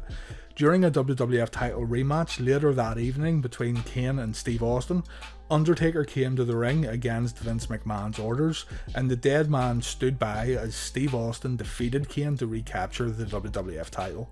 After the match, Steve Austin delivered a Stone Cold Stunner to The Undertaker, and Raw went off the air with both The Undertaker and Kane standing in the ring, staring at the WWF champion. The July 13th episode of Raw saw Kane and Mankind get a tag team title opportunity against the New Age Outlaws, and Kane and Mankind won the match. Due to interference during the match, however, DX managed to talk Vince McMahon into ordering a rematch later in the evening. Steve Austin and The Undertaker were ringside enforcers for the rematch, and when the referee got took out, both Austin and Undertaker interrupted each other from counting Kane and Road Dogg's shoulders to the mat respectively. In the end, Kane and Mankind remained tag champions, and the big ongoing tease here was that The Undertaker and Kane were now on the same page. The following week, Vince McMahon called The Undertaker to the ring, and it was announced that Steve Austin and The Undertaker would have to coexist when they faced Mankind and Kane at Fully Loaded for the tag team titles. This match was pretty fun. We didn't know if Undertaker would attack Kane, and the whole match evolved around this will he, won't he narrative, but Undertaker did indeed lay in the offense to his little brother, securing the tag titles here for both Steve Austin and himself, even though Taker left the ring with both belts. Kane and Mankind won the tag team titles back on the August 10th episode of Raw during an excellent 14 tag match. Undertaker took the pinfall loss to Kane, but it wasn't all bad news for the dead man, as Taker was named the #1 contender for Steve Austin's WWF Championship. Their match would happen at SummerSlam 1998. Immediately after dropping the tag titles though, Steve Austin looked at The Undertaker as if something wasn't right. Undertaker looked back at Austin without much emotion. On the August 17th, 1998 episode of Raw, Stone Cold Steve Austin came to the ring for a confrontation with The Undertaker, but underneath the trench coat, Stone Cold instead found Kane dressed up as his brother. Another excellent moment here that I thought was done pretty well. Again, this fueled more speculation about Kane and The Undertaker working together, and if this wasn't enough, when Steve Austin threw Kane into a hearse that was in the arena, it was only The Undertaker who was behind the steering wheel, much to Austin's surprise. Raw went off the air with The Undertaker slowly driving the hearse away with his brother inside.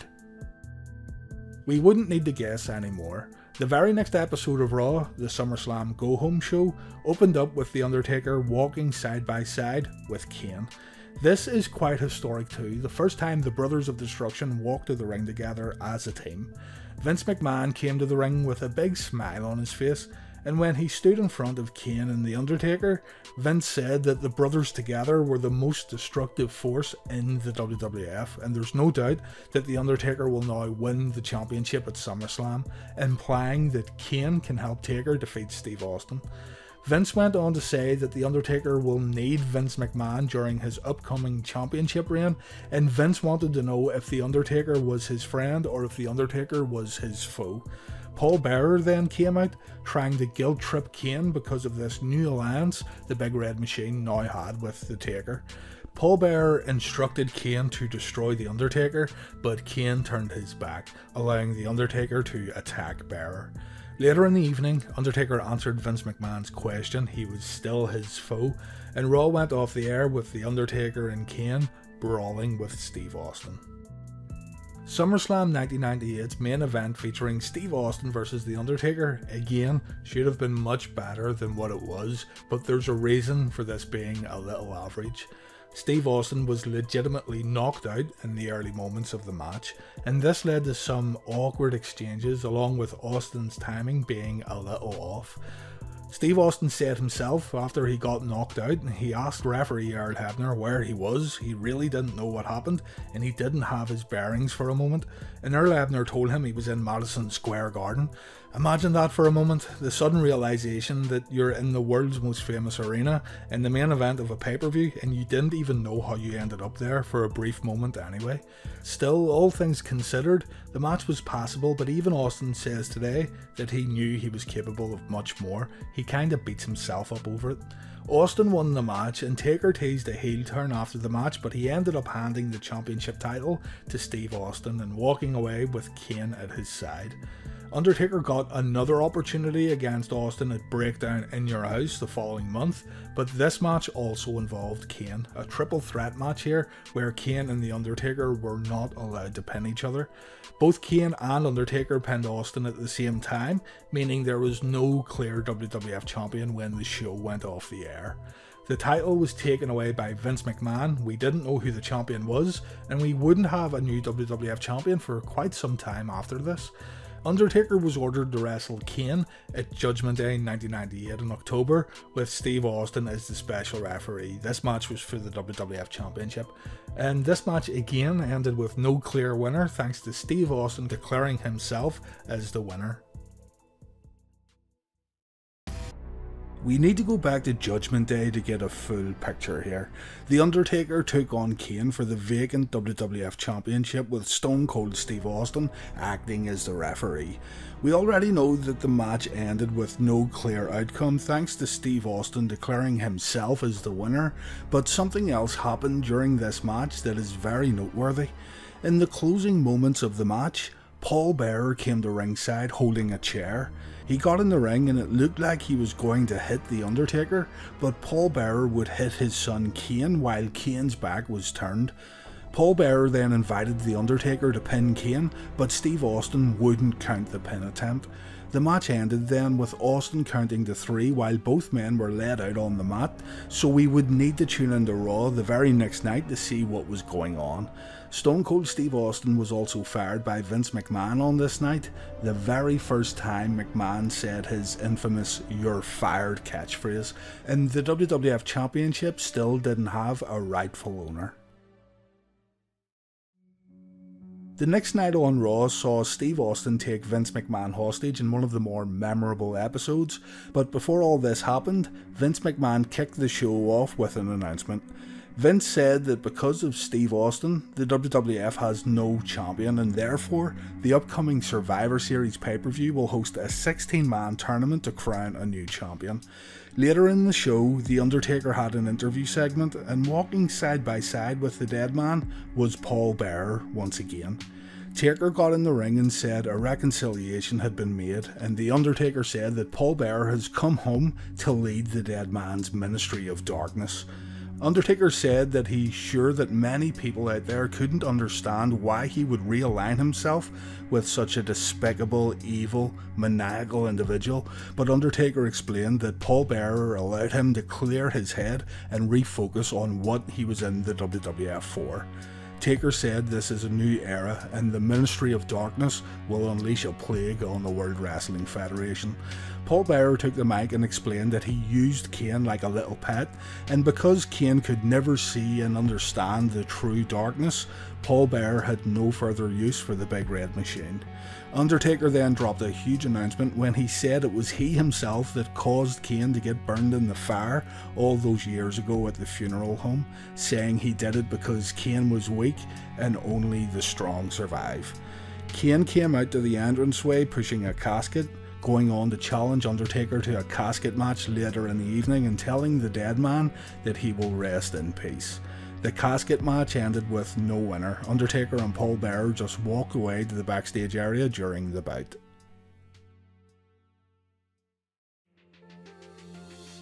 It was revealed the next week that Stone Cold Steve Austin had been rehired thanks to Shane McMahon, leading to Shane giving one of the absolute best promos of his career here, with Shane saying he's tired of seeing superstars come and go because of his father's ego. We'll talk about Shane in another video though. All you need to know is Steve Austin was back, and later that evening he had a match with Ken Shamrock. Vince McMahon's stooges tried to make life difficult for Stone Cold, but Mick Foley evened the odds by putting Shamrock in the mandible claw. Steve Austin got in the ring, he smacked Shamrock with a steel chair, and Stone Cold won the match. Austin delivered stunners to Patterson, Briscoe and Sergeant Slaughter, and the show went off the air. The next week, Vince McMahon punished the Stooges by locking them inside a steel cage with the Big Boss Man. The Boss Man destroyed Briscoe, Patterson and Slaughter, but the beating stopped after Stone Cold Steve Austin and eventually Shane McMahon hit the ring. When Austin was left in the cage on his own, The Undertaker and Paul Bearer came down the ramp. Taker locked himself inside the cage with Austin, and a fight broke out between the Phenom and the Texas Rattlesnake. When Undertaker got the upper hand, Kane showed up and he set the cage on fire with his pyro. The show went off the air with all three men brawling in the flaming steel cage. And yes, I totally missed this in my big blue steel cage video, apologies for that. Undertaker and Kane met at the Survivor Series Deadly Game tournament, with both men getting byes into the quarterfinals. Undertaker got the win here thanks to Paul Bearer, so the Deadman went to the semi-finals to square off with The Rock. Because Kane came to the ring and chokeslammed The Rock, The Undertaker got disqualified and eliminated from the tournament. Taker and Kane fought through the audience, and The Rock went on to win the tournament and the WWF Championship when he aligned himself with Vince McMahon. The Rock became the corporate champion, as Vince was now adding more wrestlers to his very own faction, known as the Corporation. So The Undertaker was then booked into a Buried Alive match with Steve Austin, and this would occur at Rock Bottom in Your House. On the November 16th episode of Raw, Undertaker hit Steve Austin with a shovel, which caused Stone Cold some problems the following week. In storyline, Steve Austin had blacked out during a live event. The 23rd of November episode of WWF Raw then showed us Steve Austin getting treated at a hospital, and later in the show, The Undertaker and Paul Bearer infiltrated the hospital, leading to Austin getting knocked out and brought to a nearby open grave. Undertaker decided not to bury Stone Cold, but instead he would embalm Austin alive. Taker, Austin and Bearer then went to the funeral home, and The Undertaker showed the first sides of his more satanic character when he began speaking in tongues. Anyway, Kane showed up to stop the festivities, the feud was interrupted, and we went back to the arena. The following week, Steve Austin was looking for The Undertaker backstage, and he bumped into this woman and asked her if she had seen The Undertaker, to which she replied no. This young lady here is Stephanie McMahon, and she'd be used in this storyline as time went on. Anyway, Stone Cold continued his search for the dead man, but he ended up getting locked in a freezer room by Paul Bearer and The Taker. Undertaker went to the ring and said that his plague in the WWF was growing stronger and stronger. His Ministry of Darkness also grows stronger, but Steve Austin and Kane are getting in his way. Taker said he will take care of Austin at Rock Bottom, and Kane would be dealt with later on this evening. Kane came to the ring, the two began brawling, and a bunch of men in white coats came to the ring holding a straitjacket, threatening to take Kane away here to what we assume would be some sort of mental asylum. Kane escaped as Paul Bearer laughed on the rampway. Undertaker and Bearer found Kane later on, and Undertaker instructed Paul Bearer to go get the white coats while Taker put Kane in a body bag. With Paul Bearer gone, Steve Austin showed up and took out The Undertaker. Paul Bearer returned with the white coats and took the body bag away. Paul checked to see if Kane was still in there, and later we saw Paul Bearer wave bye-bye as the body bag was taken away. What Paul didn't know though was that he just waved goodbye to The Undertaker. Taker was in the body bag, not Kane, and now Austin and the Big Red Machine were coming after Paul Bearer. Austin and Kane dragged Paul Bearer to the ring later in the evening to cut a promo, and then they took Paul outside and put him in the sewers of Baltimore. A great episode of Raw here. This one was loads of fun to go back and watch. The next week though, on the December 7th, 1998 edition of Raw, we would get treated to one of The Undertaker's most well-remembered moments, not just of this heel run, but of all time. The Undertaker took part in a star-studded tag team main event, teaming up with The Rock to face Stone Cold Steve Austin and Mankind, but before this match took place, Steve Austin had an in-ring promo to kick off the second hour of Raw. The Undertaker's voice interrupted Stone Cold. The Prince of Darkness said that Steve Austin will be sacrificed to the Ministry of Darkness, and a giant Undertaker symbol was set alight on the entranceway. Later on, during the tag main event, The Undertaker carried Austin up the rampway where Taker's druids were waiting to put Austin on the Undertaker symbol. Austin was strapped up, and the symbol began rising, hanging over The Undertaker and giving us this incredible visual right here. Truly unforgettable. So we arrive at Rock Bottom, Undertaker versus Steve Austin in a Buried Alive match. The WWF had done a fantastic job in building this one up, and the match itself was good. I feel it was much better than their SummerSlam 1998 encounter. Having a clear babyface and a clear heel here made things more enjoyable when it came to Austin versus Taker. And also, Austin didn't get knocked out during this match, so that obviously helps. While Taker had been a heel during his early days in the WWF, this Undertaker was way different. The Prince of Darkness was now established as a more aggressive and more evil version of the Undertaker gimmick, and it worked incredibly well. However, things were only really beginning for this new demonic Undertaker. Austin and Taker battled all around the arena here, and towards the end of the match, an explosion occurred from inside the grave. Kane appeared and he launched an attack on the Undertaker. Undertaker got distracted when Steve Austin brought a digger to the gravesite, and it seemed like the driver had some real problems trying to operate the machinery that would help bury the Undertaker alive. You need to watch this back. You can hear Stone Cold getting frustrated with the whole ordeal, and referee Earl Hebner just ended up raising Stone Cold's hand in victory, and the show went off the air. After the Buried Alive match, we would not see The Undertaker for a few weeks. Elsewhere on the World Wrestling Federation cards, Ron Simmons and Bradshaw had formed the Acolytes, a tag team that was managed by the Jackal, better known as Don Callis. The Jackal had been on commentary talking about being a puppet master that controls everything from the shadows, and so it's widely believed that the Jackal would be revealed as the higher power behind The Undertaker's Ministry of Darkness. We would never find out though. Don Callis left the WWF at the end of 1998. So on the December 28th, 1998 episode of Raw, we saw Dennis Knight backstage talking to X-Pac, and Dennis told X-Pac he was at Raw because he said to be here, not revealing who he was. Dennis had worked in the WWF previously as Phineas Godwin, and backstage he was also good friends with The Undertaker. Anyway, later in the evening, Dennis was attacked and abducted by the Acolytes. No reason at all was given for Bradshaw and Farouk's actions here. On the January 11th, 1999 edition of Raw, Dennis Knight was placed on an altar with the Acolytes beside him. The Undertaker's music played, and the Prince of Darkness returned here alongside Paul Bearer. Undertaker spoke to the audience, saying people thought that burying him alive would be the end of The Undertaker, but instead, people had now sent The Undertaker back to his place of origin. Taker said he had risen from the grave to slay the ones he once saved, and the reckoning was now upon us. Undertaker said that he will share his power of darkness with a chosen few, confirming here that the men sharing the stage with him were now part of the new Ministry of Darkness stable. Taker then approached Dennis Knight, speaking in tongues as he took a knife from Paul Bearer.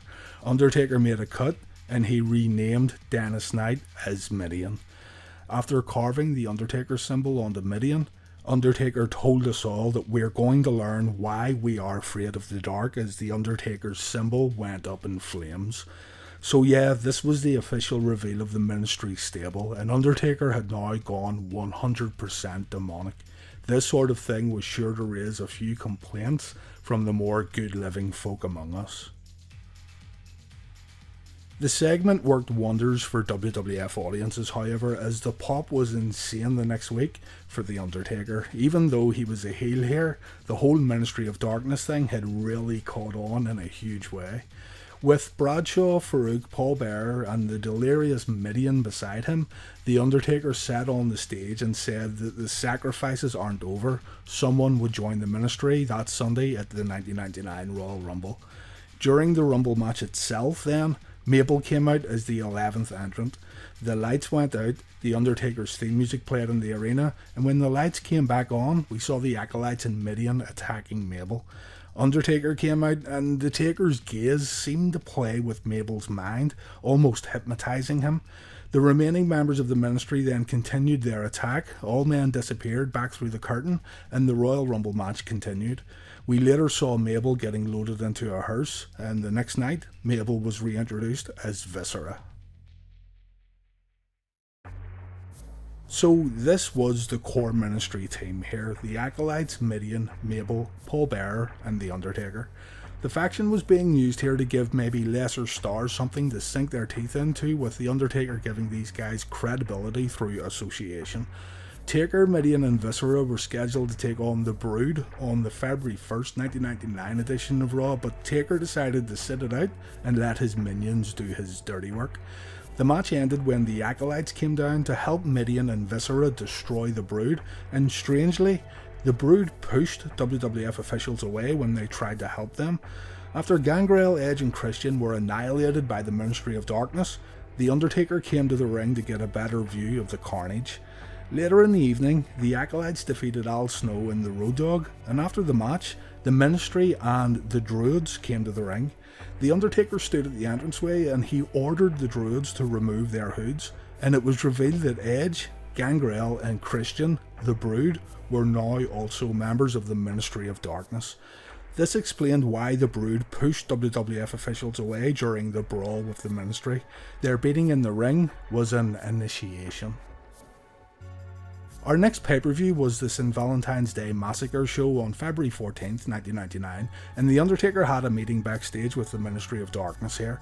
Undertaker said that Mideon would take the Bossman's soul during his scheduled match, and the Taker also said that the power from beyond had spoken to him, saying that the Ministry's purpose in life begins on that very night. Bossman ended up defeating Mideon, but after the match, the Ministry surrounded the ring, leading to Viscera splashing the Bossman multiple times, and the Bossman getting carried away by the Ministry of Darkness. Fans assumed here that this meant the Bossman would now be added to the Ministry, but no.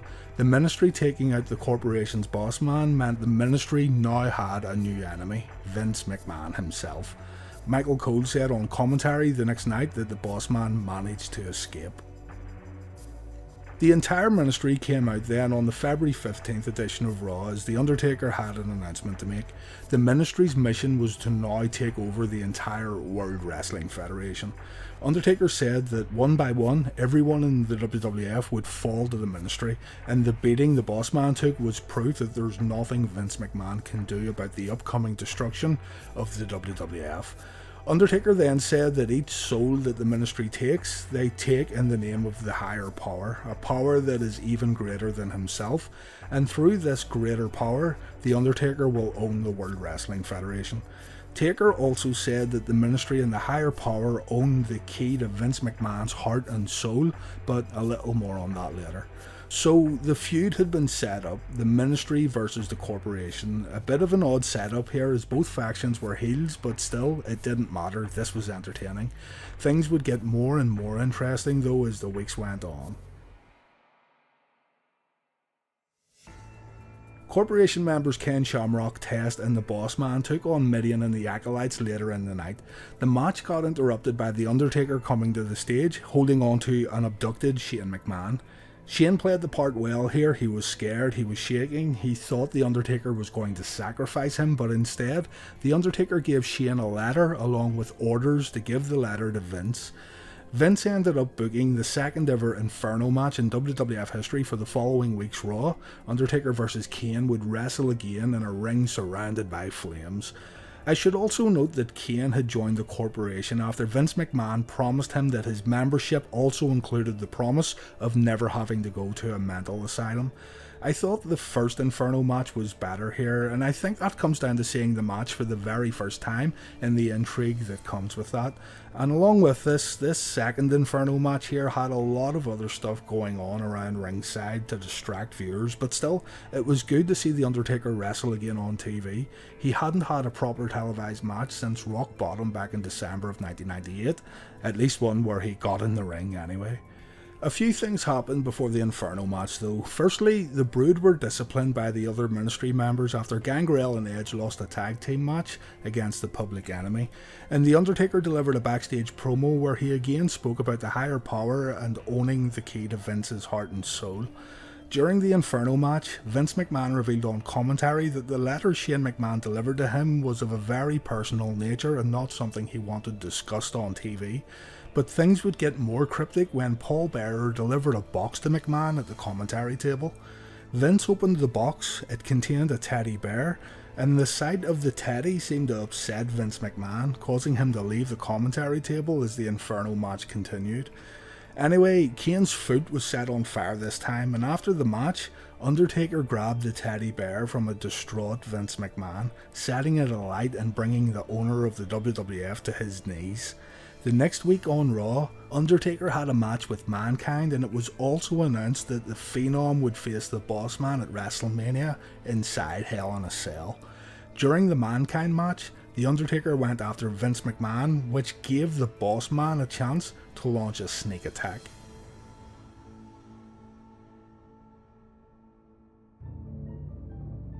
The March 8th episode of Raw saw Undertaker once again putting someone up on the giant Undertaker symbol, although this one isn't remembered as well as the Steve Austin segment. This time, Undertaker's WrestleMania opponent, the Big Boss Man, done the honours. However, Boss Man was able to break free from the symbol. This led to the corporation running out to help the Boss Man, and also the police got involved. The cops wanted to arrest The Undertaker, and after Taker instructed Paul Bearer to make a phone call, The Undertaker put his hands out and allowed the police to arrest him. Vince McMahon gloated as The Undertaker was put into a police car backstage, but it looked like The Undertaker had a few plans up his sleeve here. The following week's Raw then, Shane McMahon and Vince McMahon walked back up the entranceway after Shane's match with the Stooges. A video on the Titantron appeared showing the Ministry of Darkness live at Vince McMahon's home. Vince went backstage and he attempted to call police, but they thought it was a publicity stunt. When we got back from commercial, The Undertaker phoned Vince McMahon saying it's nearly 10 o'clock and does Vince McMahon know where his family is. Later in the evening, we saw the Undertaker symbol burning outside Vince's house, and the Taker said that he is waiting for her to come home. Triple H, meanwhile, was having some problems with Kane, and Hunter called the Big Red Machine out towards the end of the show. Kane came out to fight with Triple H, and during the brawl, Vince McMahon came to ringside and he pleaded with Kane to talk with his older brother. Kane then removed his mask, and this wasn't Kane, this was The Undertaker. Undertaker grabbed Vince McMahon, the lights went out, and when the lights came back on, Vince was left standing in the ring, looking seriously shook up.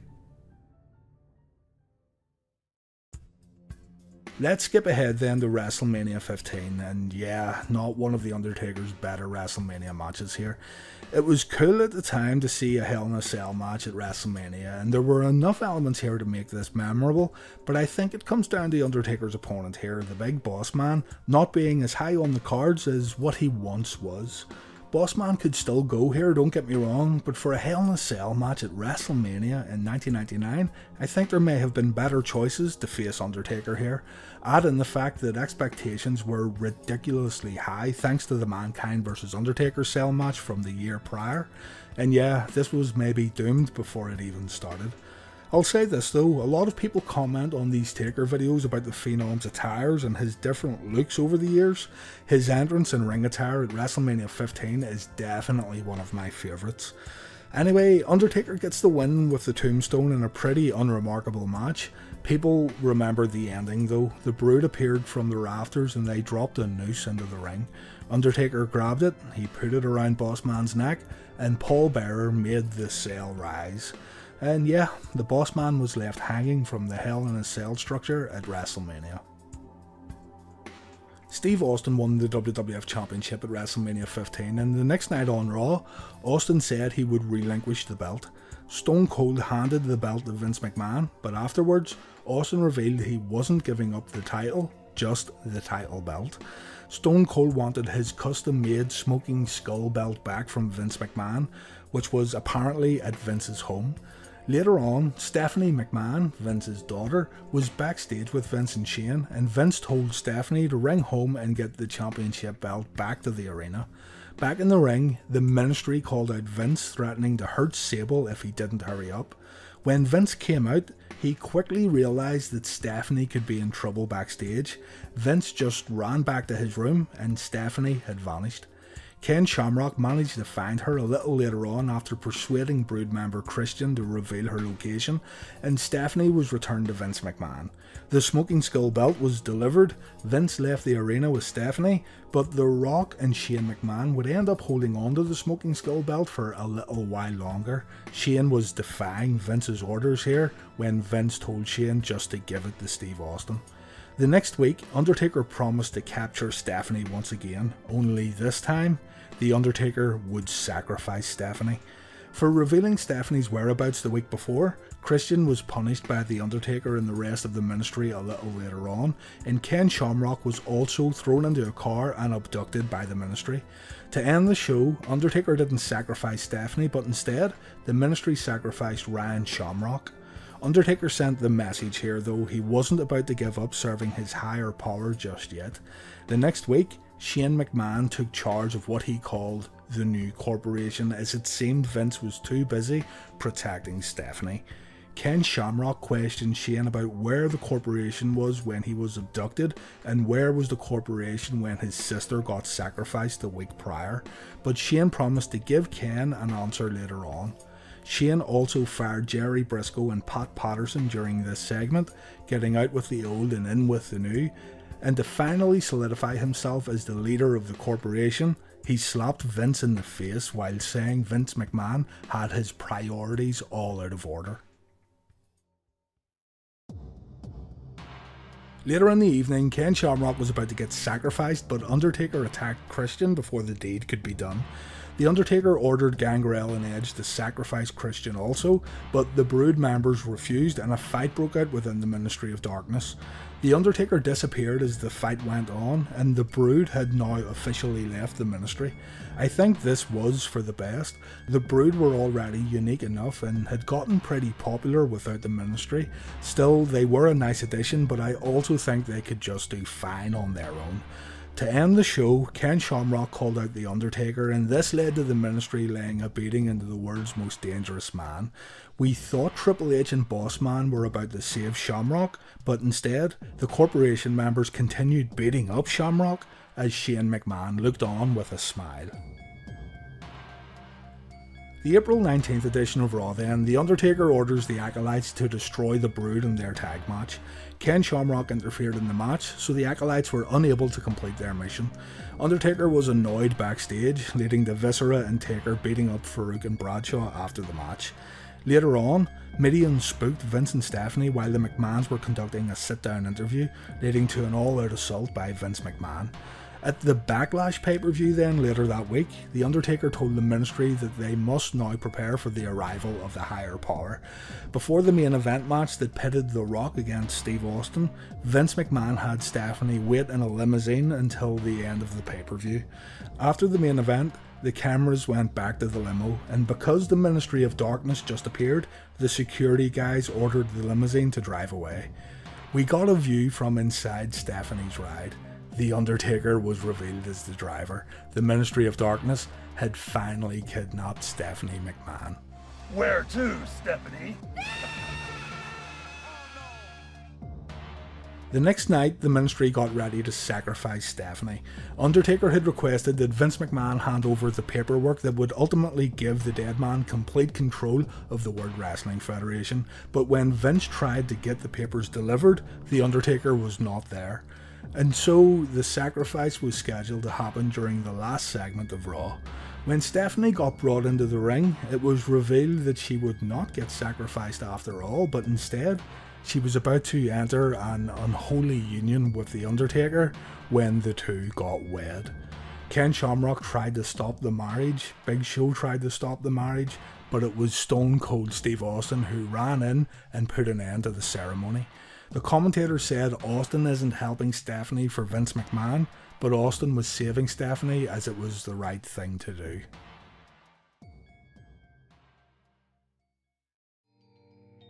3 days after this episode of Raw, WWF SmackDown was put on TV for the very first time. This was the pilot episode, meaning this broadcast was used to test the waters in terms of attracting viewers and possible advertisers. It's an interesting show for sure, but it's also mandatory viewing for those wanting to get the full story on the corporate ministry. The team was actually formed on this very night. The show kicked off with Vince and Stephanie coming down to the ring, being escorted by a security team here to ensure no kidnappings would happen on this night. Vince and Stephanie got in the ring, the audience began chanting some mean things at Vinnie Mac, but Vince was determined to try and swing the audience here. He admitted to making mistakes, but he also said he wanted to change. Vince said that in the past, he has sometimes conducted business at the expense of his family, and he wants to turn a page and thank people who have helped him and helped his family. Vince thanked Ken Shamrock, The Big Show, and Stone Cold Steve Austin for stepping up against the Ministry of Darkness. Stephanie took the mic and talked about how she felt violated by The Undertaker, how she felt stripped of her dignity, and the audience cheered in approval. If the creative team were expecting fans to sympathise with Stephanie and Vince, well, the creative team got it wrong here. Anyway, Shane McMahon and the corporation came to the ring. Shane asked what happened to the most ruthless business tycoon in the world, and why was Vince out here thanking Stone Cold Steve Austin after everything they had been through. Shane told Vince and Stephanie to get out of the ring, and to avoid conflict with the corporation, Vince and Stephanie left the arena. Shane went on to say that the two men currently on the corporation's hit list were Stone Cold Steve Austin and The Rock, and these two men, Stone Cold and The Rock, would team up in the main event of the evening. Shane asked for volunteers to face The Rock and Austin in a tag team match. Triple H put his hand up and Shane said Triple H is in the match. Shane then asked for one more volunteer, and when he asked if there were any takers, the lights in the arena went out. The Undertaker's theme music played, Taker appeared on the Titantron, and he had a message for Steve Austin. Undertaker said that Stone Cold ruined a special ceremony on Raw. He stopped Stephanie McMahon from becoming the Undertaker's bride and servant. The dead man said that he would be Austin's judge, jury and executioner in the main event of the first ever SmackDown. So we had an odd coupling here of the corporation's Triple H and the Ministry's Undertaker taking on another odd coupling, Steve Austin and The Rock. A bit later in the broadcast, The Rock and Stone Cold Steve Austin came out for an in-ring promo. It was evident that The Rock and Austin were going to have difficulties getting along in their tag team match, judging by the comments that they had for each other. So when Shane McMahon walked out to interrupt the promo, he made sure to mention how great it was that The Rock and Austin couldn't get along. Shane said his plans have been getting bigger and better, and at that very moment, the lights again in the arena went out, the Undertaker's music played, and the Prince of Darkness stood beside Shane McMahon. Shane asked The Rock and Stone Cold if this was beginning to make sense, and just to ensure that Austin and Rock got the message, the rest of the corporation and the rest of the Ministry of Darkness came out and stood beside Shane and The Undertaker. Jim Cornette, on commentary, said that this looks like the corporate merger from hell, and indeed it was. Shane introduced us to the corporate ministry, and Shane McMahon told Austin and The Rock that they better rethink their strategy. So this was it, the birth of the corporate ministry, the two biggest heel factions in the World Wrestling Federation at the time joining forces. Before the main event match on SmackDown, we saw Shane giving the corporate ministry a pep talk.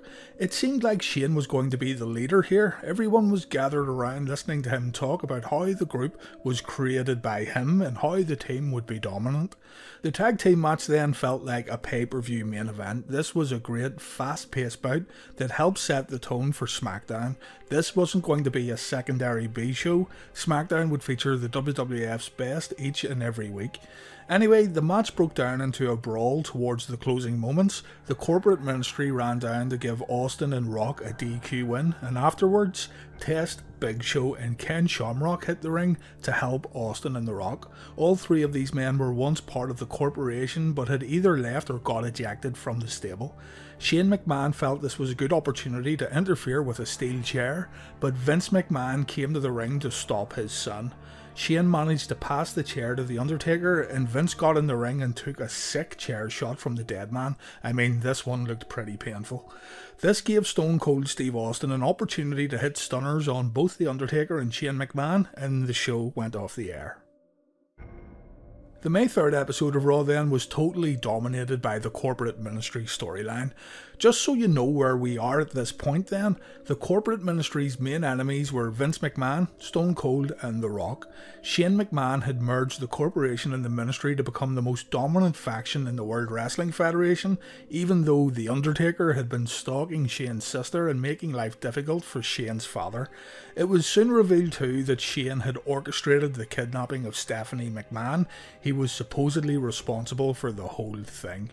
A lot of people talk about how the corporate ministry didn't make any sense, but you have to really consider Shane McMahon in all of this. People jumped to the higher power reveal without considering how Shane McMahon was defying Vince before the corporate ministry became a thing, and how Shane felt that Vince had lost his nerve and had gone soft. Shane was power hungry, he didn't care about his family, he wanted destruction, and to do this, he brought together the two biggest heel factions in the World Wrestling Federation. Yes, the greater power reveal did leave people scratching their heads, but we will get to that soon.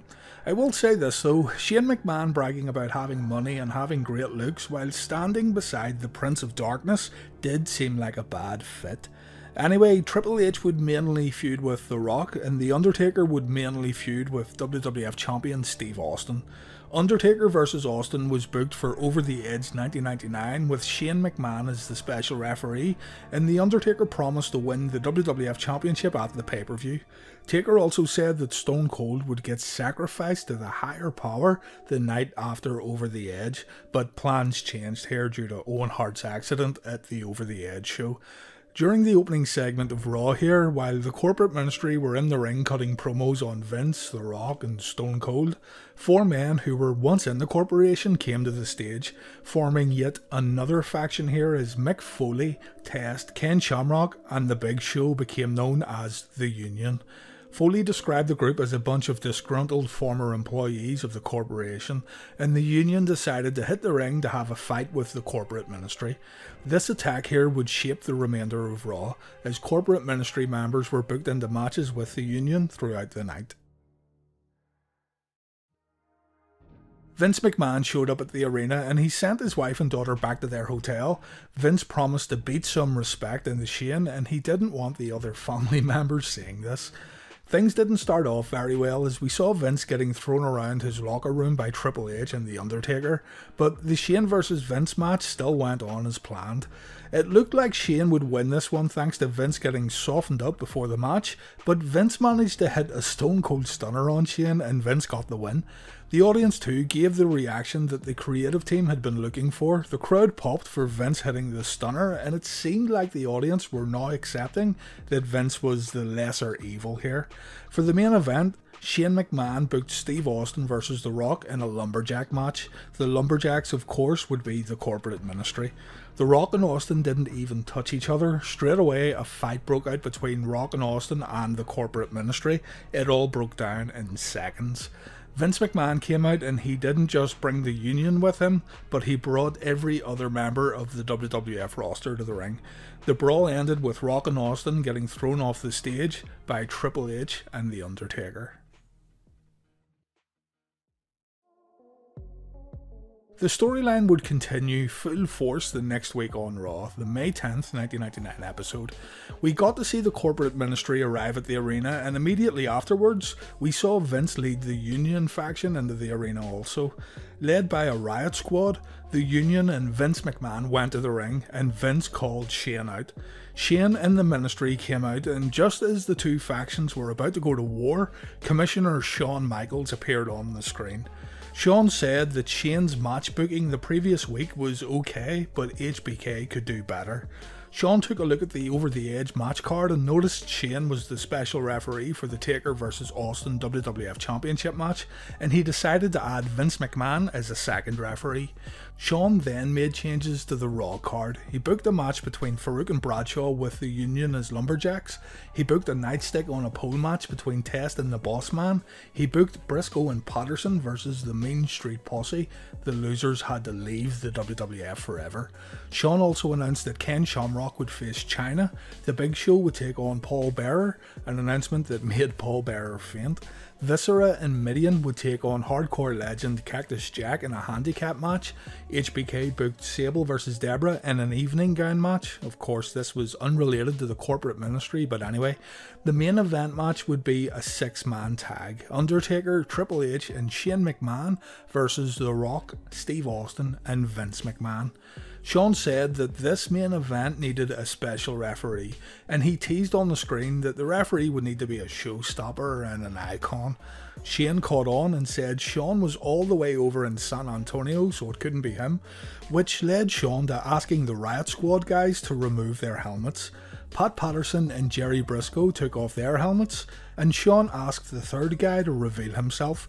It was Shawn Michaels himself, live and in living colour. HBK would referee the main event match. The first match was the Paul Bearer vs Big Show bout. It didn't last long. Big Show asked The Undertaker to come to the ring after taking out Bearer, but Undertaker brought the cavalry, leading to the Union coming down to help the Big Show. The Bossman defeated Test in the Nightstick on a pole match, and Cactus Jack won his handicap match against Viscera and Mideon. The Acolytes said they wouldn't fight each other. Farouk said everyone knows who would win the fight anyway, and this made Bradshaw get a little snappy with his tag partner. A fight broke out between the two. The lumberjack match got underway, but then Mideon, Viscera and the Bossman came down to stop the match. The bout ended with everyone bailing except Viscera. He was left to take a beating from the Union. The Mean Street Posse then took on Briscoe and Patterson. The Stooges got the win when Briscoe locked in a figure 4, and this would mean, per stipulation set by Shawn Michaels, that the Mean Street Posse now had to leave the World Wrestling Federation. Triple H escorted Chyna to the ring for her match with Ken Shamrock. Shamrock was attacked by both Triple H and Chyna, and the match didn't get underway. Shamrock hit a belly-to-belly suplex on Chyna and he left the ring. Shawn Michaels then came to the ring to main event the 6-man tag main event, and this one was more of a wild brawl than anything else. Still very fun to watch though. Stone Cold got the win for his team when he pinned Shane McMahon. The next episode of Raw also was a lot of fun.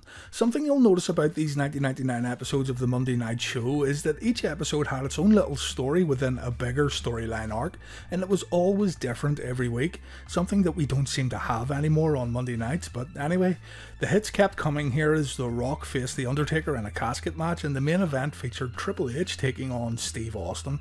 At the start of the show, Shane announced that the Union may have problems getting to the arena thanks to the corporate ministry doing a little work on their car, and Shane went on to say that Vince McMahon, Steve Austin and The Rock are all on the corporate ministry's hit list this evening, and the corporate ministry will systematically take out each and every one.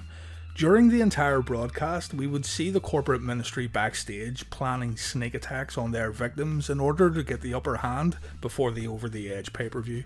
The corporate ministry first took out Vince McMahon. Triple H, Chyna and The Undertaker were waiting in Vince's closet to launch their attack, and we saw Vince getting stretchered away to receive medical attention. The corporate ministry were then seen backstage, and we could hear Undertaker saying that he would take care of Austin. Stone Cold went to the ring for a promo. He was interrupted by the corporate ministry, and just as the faction was about to attack Austin, the Union showed up and a fight broke out. Stone Cold grabbed Paul Bearer, he threw him into the ring, and in order to send a message to The Undertaker, Paul Bearer took a Stone Cold Stunner. The Undertaker's casket match with The Rock was up next. This one really wasn't all that competitive and it was quite short, but it did give us this excellent people's elbow that would get replayed over and over again. During the match, we saw the Union and the corporate ministry brawling in the back, and Triple H, Shane and Chyna came down to the ring to give Undertaker an unfair advantage. Triple H hit The Rock with his sledgehammer right on The Rock's kayfabe broken arm. Rock was put in the casket by Triple H and Undertaker gets the win. The casket got locked and Triple H went on a rampage with his sledgehammer, completely destroying the casket with The Rock inside. The Rock then was taken away in an ambulance, so the corporate ministry had taken 2 of their enemies out. All that was left was Stone Cold Steve Austin. The heels were waiting for Steve Austin to appear backstage so they could jump the Texas Rattlesnake, but the Union showed up and put an end to those plans. The Austin vs Triple H main event then would go ahead as planned, and this was another good Raw main event that's worth your time. Towards the end of the match, we could see the Undertaker's symbol coming down into the ring, and it looked like we were going to see another sacrifice here as the Undertaker's music played in the arena.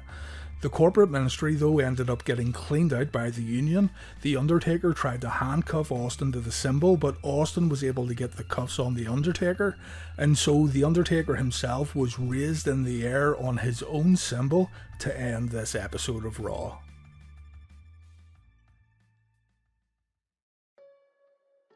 The Owen Hart accident at the Over the Edge 1999 pay-per-view is what rightfully overshadows everything else that happened at this show.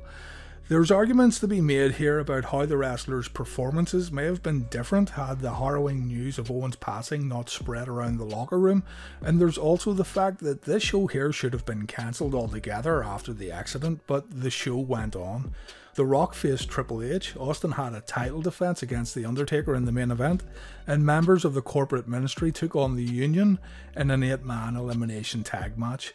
On Sunday Night Heat, Vince McMahon suffered a damaged ankle during an attack by the corporate ministry, and so it was possible he wouldn't be able to referee the title match along with Shane, but more on that later.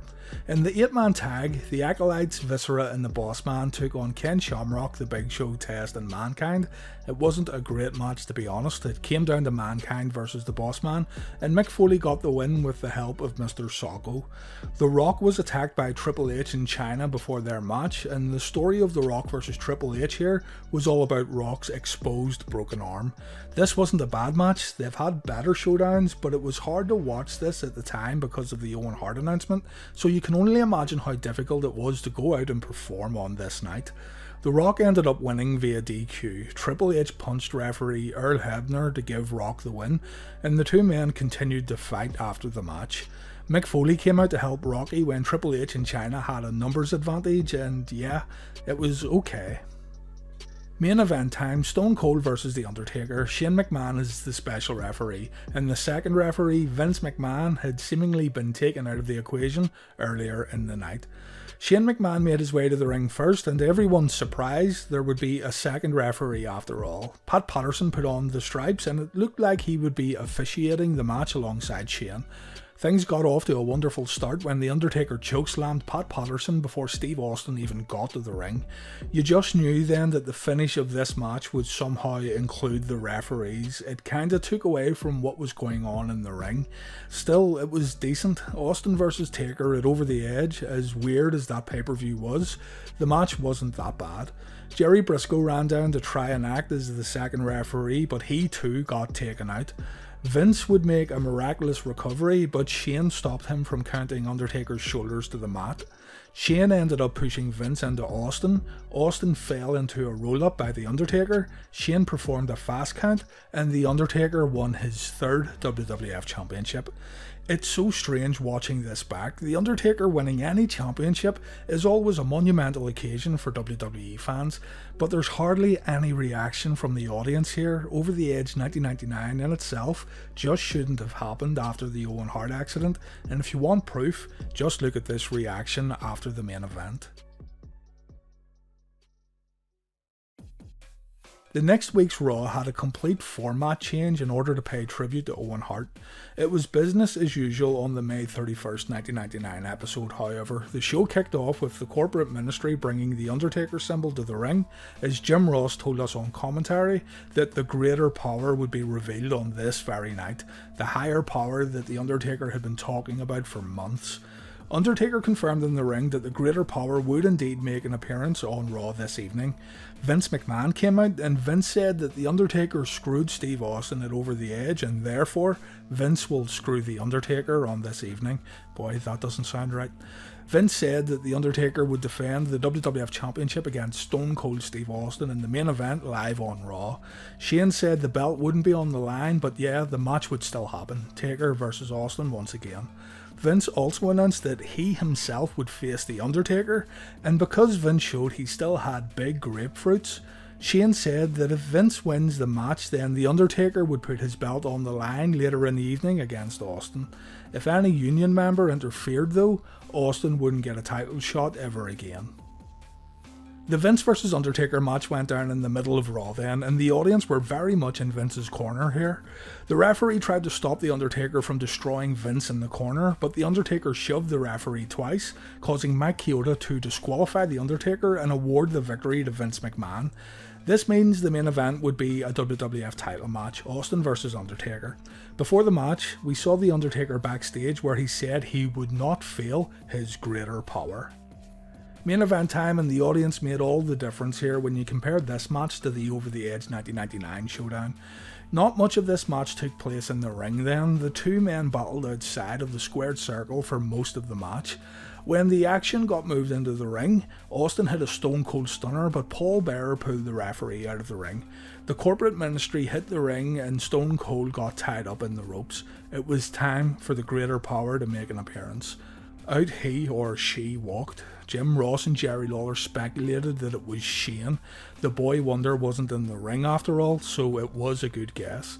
We wouldn't find out though. The only person who found out who the greater power was Stone Cold Steve Austin. When Austin saw Under the Hood, he looked extremely annoyed.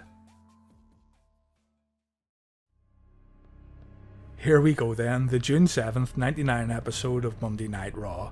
It's time to find out who the greater power is. Raw starts off with Vince McMahon coming down to the ring, talking about how he is just as intrigued as everyone else about this greater power thing. Vince talked about who the greater power could be, saying that some people think it's the Commissioner Shawn Michaels, some people think it's a McMahon family member, and some people even think it's Jake the Snake Roberts. Regardless, Vince said he would go one-on-one with the greater power that evening. Vince said himself he believes the greater power is Shane McMahon and he has no problems fighting Shane. The corporate ministry came out for the next segment and Shane McMahon was absent during the entrance. Taker talked about how he had talked about the higher power for months, how the corporate ministry had laid the groundwork for his arrival, and it was time for the higher power to reveal himself to the world.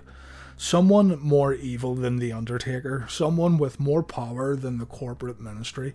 It was time for months and months of build-up to pay off. When the greater power was in the ring, Shane walked out onto the stage, so all bets were off. It wasn't Shane O'Mac. Shane got in the ring and explained that the greater power is a master thinker. He knows what makes us all tick. He knows how to exploit people for the benefit of the corporate ministry. It was time for the big reveal. Vince McMahon came on the Titantron. He said the game was over and it was time for the greater power to hurry up and show his face. And then it happened. It's me, Austin! Oh, son of a bitch! What? It's me, Austin! It was me all along, Austin! Damn, I cannot believe it. Vince McMahon. It was Vince McMahon all along. The whole thing for weeks, months even, it was all a ploy. Vince McMahon wanted to teach Steve Austin a lesson. He wanted to get the title from the Rattlesnake, and Vince McMahon was proving there was absolutely nothing he wouldn't do to make Austin's life a living hell. Stephanie and Linda McMahon came out. Stephanie asked how could Vince be so cruel to her. Vince said it's just business and love has nothing to do with business. Linda took the microphone and she said, yeah then, let's talk business. Linda revealed that the four McMahons own 4 equal shares in the WWF, and that morning, Linda had called a meeting with the board directors. Changes were going to be made in WWF offices, including a lighter dress code, profanity would be welcomed, and drinking on the job would also become part of daily WWF life. What Linda was getting at here was that she had stepped down as CEO of the WWF, but she handpicked her own successor. The new CEO was introduced, taking on Stephanie and Linda's shares within the company, and it was none other than Stone Cold Steve Austin. So, in one segment, the greater power angle was pretty much thrown away to basically continue the Austin versus McMahon rivalry. Remember, Undertaker had spoke about the greater power for months, even when he wasn't involved in battles with Austin, but here we are. The Undertaker himself said that this was the lowest point of this evil era for him, saying that the greater power stuff really diluted his evil character, and I firmly agree. With Austin now as the CEO, he would have the ability to book matches that worked against the corporate ministry, and admittedly, Austin's time as CEO had some quite funny moments. The complete WWF ownership though was put up for grabs in a ladder match at the 1999 King of the Ring. Shane and Vince versus Steve Austin, and the McMahons won the match. Check this one out too. I thought this one was very entertaining, even considering the talent involved in the bout. The Rock also challenged The Undertaker here for the WWF Championship, and The Undertaker left King of the Ring still the champion, but before Austin lost the ladder match, he had booked himself to get a title shot at the WWF Champion the very next night on Raw.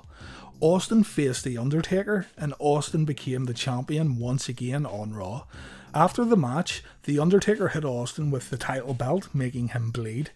This then led to a first blood match between Undertaker and Austin at Fully Loaded 1999. If Austin lost, he would never compete for the WWF title again. If Austin won, Austin would never see Vince McMahon again in the WWF. Austin won the match and he gave Vince McMahon a goodbye Stone Cold Stunner to end the show. Triple H was named the #1 contender around this time. It was now his time to shine, and the evolution of Triple H as the game had begun. The night after Fully Loaded, The Undertaker's unholy alliance with The Big Show started when Show helped Taker fend off an attack from Kane. Later in the broadcast, Taker and Big Show announced that they were going to take over the WWF, and so this left everyone wondering what was going on with the corporate ministry. Triple H had a new attitude. He was going after his first WWF championship, and so his focus was on the main event and not so much being a team player. Vince McMahon had to leave the WWF as per stipulated in the Undertaker vs Austin Fully Loaded match. So yeah, this was pretty much the end of the corporate ministry.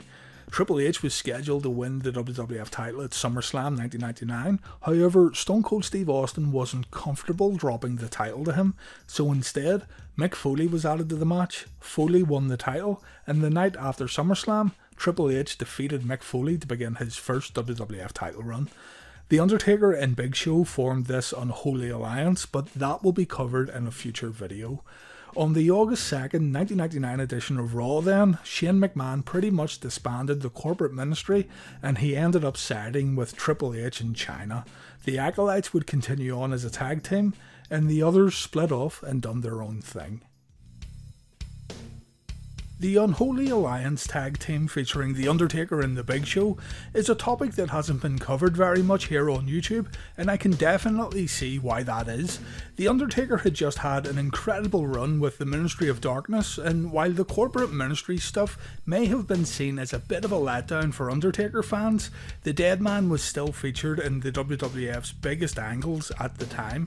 After the corporate ministry fizzled out, the WWF creative team would need to come up with something for The Undertaker to do, and similar to how The Undertaker was used to elevate lesser superstars via the Ministry of Darkness, the Phenom was used once again to try and help get talent over. This time it was The Big Show. The team of The Undertaker and The Big Show, known as the Unholy Alliance, didn't garner half as much popularity as the Ministry of Darkness, and even today, a lot of wrestling fans like to pretend the tag team just didn't happen, but there is a whole lot of interesting stuff to explore here, from The Undertaker showing the first signs of his American Badass character to the rocky relationship backstage that The Undertaker had with The Big Show. Let's not waste any more time then as we take a look at the Unholy Alliance. To gain a full understanding then of this tag team, we need to go back to the July 26th, 1999 episode of Monday Night Raw, the night after the Fully Loaded 99 pay-per-view. At this show, The Undertaker was defeated by Stone Cold Steve Austin in a First Blood match. X-Pac had run in during the bout to help Austin secure the win, so The Undertaker was out for revenge the next night on Raw. He wanted to find X-Pac. The Prince of Darkness attacked X-Pac and Road Dogg backstage on Raw, but this wasn't enough. He wanted to give X-Pac a further beating inside the ring. During the beatdown, The Undertaker's brother and X-Pac's tag partner Kane showed up, and the Big Red Machine went after the Prince of Darkness. Keep in mind that The Undertaker had also attacked Kane the previous night at Fully Loaded also. When it looked like Kane was getting the upper hand, The Big Show, who had also defeated Kane at Fully Loaded the night before, came down to the ring and Show helped The Undertaker beat up Kane in the middle of the squared circle. The two men shook hands after they destroyed Kane, and just like that, we have a new tag team. Just to get this out of the way also, the tag team were never, not once, referred to as the Unholy Alliance during entrances. They never had a tag team name. The Unholy Alliance name came from JR referring to them as such on commentary. So now Kane was out for revenge. Later that night, a handicap match was booked featuring the Big Red Machine taking on The Undertaker and The Big Show. Show and Undertaker had the upper hand until Kane introduced a steel chair outside the ring while the referee was distracted. The Undertaker ended up getting his hands on the chair though, and Kane took a shot to the head, ending the match in a disqualification win for the Big Red Machine. Big Show and Undertaker continued to attack Kane after the bell, leading to the Road Dogg coming down to the ring and also taking a beating from this new intimidating tag team. Later in the evening, The Undertaker and The Big Show had a backstage interview where The Undertaker said, "The days of scary music and scary entrances are over. The Show, he knows what evil is, and now the whole world will know what evil is. The days of Armageddon are upon us. This is quite interesting when you consider that the American Badass character would debut after this Unholy Alliance angle had finished up, almost as if The Undertaker wanted to move on from his scary, dark character and try something else. The Big Show had only been in the WWF for around 5 months at this point, coming from WCW here and getting used to a more organised and structured wrestling company. You'd think that getting paired up with The Undertaker would have made Big Show a happy man. I mean, he was getting an incredible opportunity to team up with one of the all-time legends of the World Wrestling Federation. Big Show was excited, of course, but he was also dealing with a serious amount of nerves in regards to the Unholy Alliance. The Big Show admits that he was still green. He had a great look, of course, but he also admits that he didn't have what it took to be in the main events just yet. And on top of this, the Big Show had walked into a competitive WWF locker room after working in WCW, the land of guaranteed money. A lot of WWF guys saw WCW talent as a threat to their spot on the cards, so the Big Show felt he had to prove himself to the veterans of the locker room, which in turn caused him a great deal of stress. On Steve Austin's Broken Skull sessions on the WWE Network, the Big Show talked about this opportunity and he said, "After I fell on my face a few times, The Undertaker took me under his wing to see what kind of guy I was. I was good friends with Brian Adams. Brian Adams and The Undertaker were real close, so I think Brian put in a good word for me. I started working with The Undertaker then, and The Undertaker was relentless on me. He would blister me about bumping too much, overselling, not enough aggression, in-ring cardio. I remember having matches and knowing I screwed up, and instead of going back up the ramp through Gorilla, I would go up the side of the ramp because I knew he was waiting for me." So this gives us great insight into the relationship The Undertaker had with The Big Show, and it definitely sounds like tough love. Undertaker wanted to help The Big Show, but The Undertaker was going to be a strict coach, and The Big Show didn't really know how to deal with the feedback he was getting, not only from his tag team partner, but from the office as well. I highly recommend checking out the Broken Skull sessions though on the WWE Network. This one here with The Big Show is a real eye-opener in regards to how new talent got treated in the WWF locker rooms during the Attitude Era. It seemed like a case of kill or be killed. The August 2nd episode of Raw featured Taker and Show taking on Kane and the Road Dogg in a tag team match.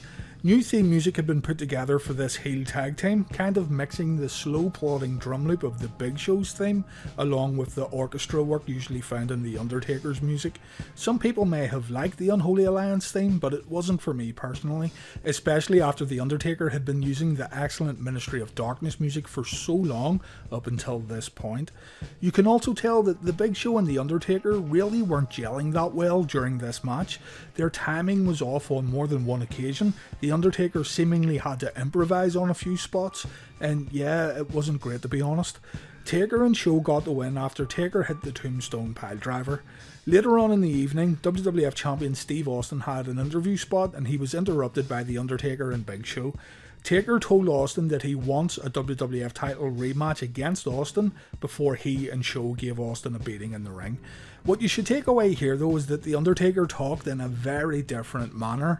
Gone were the cryptic messages about the dark side and resting in peace, all that stuff. Undertaker was now more casual when he threatened Stone Cold Steve Austin. Anyway, Austin said he would give Taker a title match. A no-holds-barred match was booked for that evening, but the bout never took place. Triple H came to the ring and told The Undertaker that it was Triple H's time, not The Undertaker's, and a brawl broke out between Stone Cold, The Big Show, The Undertaker and Triple H. The ring filled up with more and more superstars wanting to fight each other, and the show went off the air. After The Big Show and The Undertaker had a run-in with The Rock on Sunday Night Heat, the People's Champion kicked off the August 9th edition of Raw, and The Rock had some choice words for The Big Show. This one was quite memorable. Many people will remember The Rock imitating The Big Show during this promo, a timeless classic.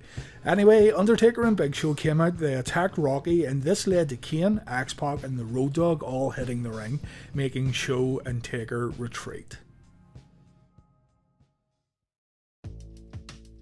A little later on, The Rock came out and issued a challenge to the Big Show, but he was interrupted by the Millennium Clock that had been counting down over the past month or so. This, of course, was the Chris Jericho WWF debut here. Just thought I'd throw that in. Rock and Big Show did have a match on this evening, but the match ended when Chris Jericho distracted The Rock, allowing Rock's Summerslam opponent Billy Gunn to hit the ring and begin an attack on the Great One. The main event then on this episode of Raw was a triple threat match, Triple H versus China versus The Undertaker. The winner would become the #1 contender for the WWF Championship, getting their championship match at SummerSlam 99. With Shawn Michaels refereeing the match and Jesse Ventura on commentary, this one turned out to be a fun main event that saw China pin Triple H. China actually became the #1 contender here, and the WWF led us to believe that the 9th wonder of the world would main event SummerSlam along with the Texas Rattlesnake. China also beat Triple H in a singles match the following week, but this is a story for another time. Focusing back on The Undertaker and the Big Show, the August 16th episode of Raw featured an in-ring interview segment with the Unholy Alliance. Undertaker again talked in a more casual manner, telling fans to sit down and shut up, and I point this out because this isn't the kind of verbiage The Undertaker would have used previously. It was quite out of character for The Undertaker to address the audience like this, but still, let's continue on. The Undertaker announced here that the Big Show and himself were coming for the tag team titles at SummerSlam, and afterwards The Undertaker talked about how he and the Big Show went on a motorbike journey through Death Valley. The Big Show ran out of gas, so he walked the rest of the journey with a motorbike on his back. Taker said this was all done to test the Big Show, and the Big Show passed this test by showing how committed he was by walking for 2 days in 120-degree heat. Taker said that SummerSlam is now known as Armageddon, and the tag titles were coming to the Unholy Alliance. Even the most die-hard Undertaker fans have to admit here that this one fell kind of flat. We know The Undertaker was trying new stuff here. There was this mix of the evil Undertaker and a more humanized motorbike riding dead man that was putting guys to the test. I get what they were trying to do, but the execution just wasn't that good. Check this one out for yourself though, you'll know what I mean after watching it. Chris Jericho interrupted the promo. Most people remember Y2J interrupting The Rock during his debut, but no one really talks about Jericho's second week here. Jericho ruffled The Undertaker's feathers. Jericho talked about how The Undertaker and the Big Show were boring and how people would be changing the channel when these two came to the ring. And Chris wrote in his second book that saying these things about a legend like The Undertaker wasn't exactly the smartest move. Okay, moving on to SummerSlam then, the WWF tag titles were on the line when Kane and X-Pac defended the belts against the Big Show and the Undertaker. In terms of timing and working together as a team, the Undertaker and Big Show were much better here than what they had been a few weeks ago. They still weren't the Road Warriors by any stretch of the imagination, but they did look a lot better here, so credit where it's due. Towards the end of the match, the Big Show pinned X-Pac with 1 foot. X-Pac kicked out and the Undertaker got seriously annoyed. Taker tagged himself in, he tombstoned X-Pac and he got the pinfall win. After the belts were handed to the Unholy Alliance, the Undertaker screamed at the Big Show for his cocky pin attempt. This is worth noting here. Remember that the Big Show was legitimately getting chewed out backstage by the Undertaker, and now the same thing was happening on TV screens. Art imitating life, it seemed. The Big Show and The Undertaker had a tag title defense the next night on Raw against the Acolytes. The Undertaker was not keen on getting involved in this match. He stood in his corner and watched as the Acolytes double-teamed the Big Show. It seemed like Undertaker wanted to teach the Big Show a lesson here. The match ended though when Kane and X-Pac got involved. These two were at the commentary desk during the bout. A brawl broke out between all the men, the bell rung, and The Undertaker chewed out the Big Show once again at the entranceway. Later in the evening, Kane and X-Pac had a match with Viscera and Mideon, and the Unholy Alliance were on commentary for the bout. This gives us more examples of The Undertaker changing how he communicated with fans. He was much more cocky, no more telling people about the creatures of the night, things like that. Taker wanted to come across as a badass, and he was doing a good job here. The Acolytes came down to the ring during the match, so he pretty much had the core Ministry of Darkness faction here either in the ring or surrounding it. Viscera and Mideon won the match, by the way. Not much happening here except Taker showing a new side to his character.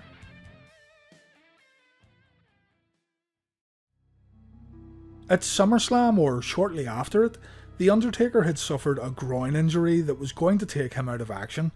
Viewers who have been watching old Undertaker matches as I post these videos will notice that he had a small yet noticeable limp when walking to the ring, but he kept working. Things must have gotten bad around SummerSlam though, because The Undertaker's ring time would end up getting incredibly limited. I assume he didn't want to take time off right away and instead try to work through the pain, but he just couldn't do it. SmackDown went weekly on August 26, 1999. The Unholy Alliance were scheduled to defend their tag titles in a triple threat match that also featured the Acolytes and Kane and X-Pac, but The Undertaker didn't work the match. He provided colour commentary as Big Show defended the gold all on his own. Further proof here that Undertaker was in no shape to perform. Undertaker said on commentary that Big Show needs to realise that he's a killer, his performance at SummerSlam was an embarrassment, and the Big Show needs to prove himself. Taker even slapped the Big Show during the match, saying if he wants the knowledge to be like The Undertaker, then he needs to get in the ring and win the match. And this motivation seemed to work. Big Show went on to win the bout.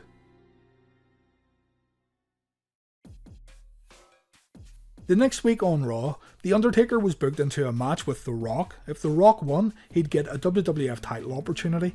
Undertaker and the Big Show got in the ring, Undertaker grabbed the mic, and the dead man announced that after some thought, he would actually not wrestle The Rock, but instead, he would allow the Big Show to do it.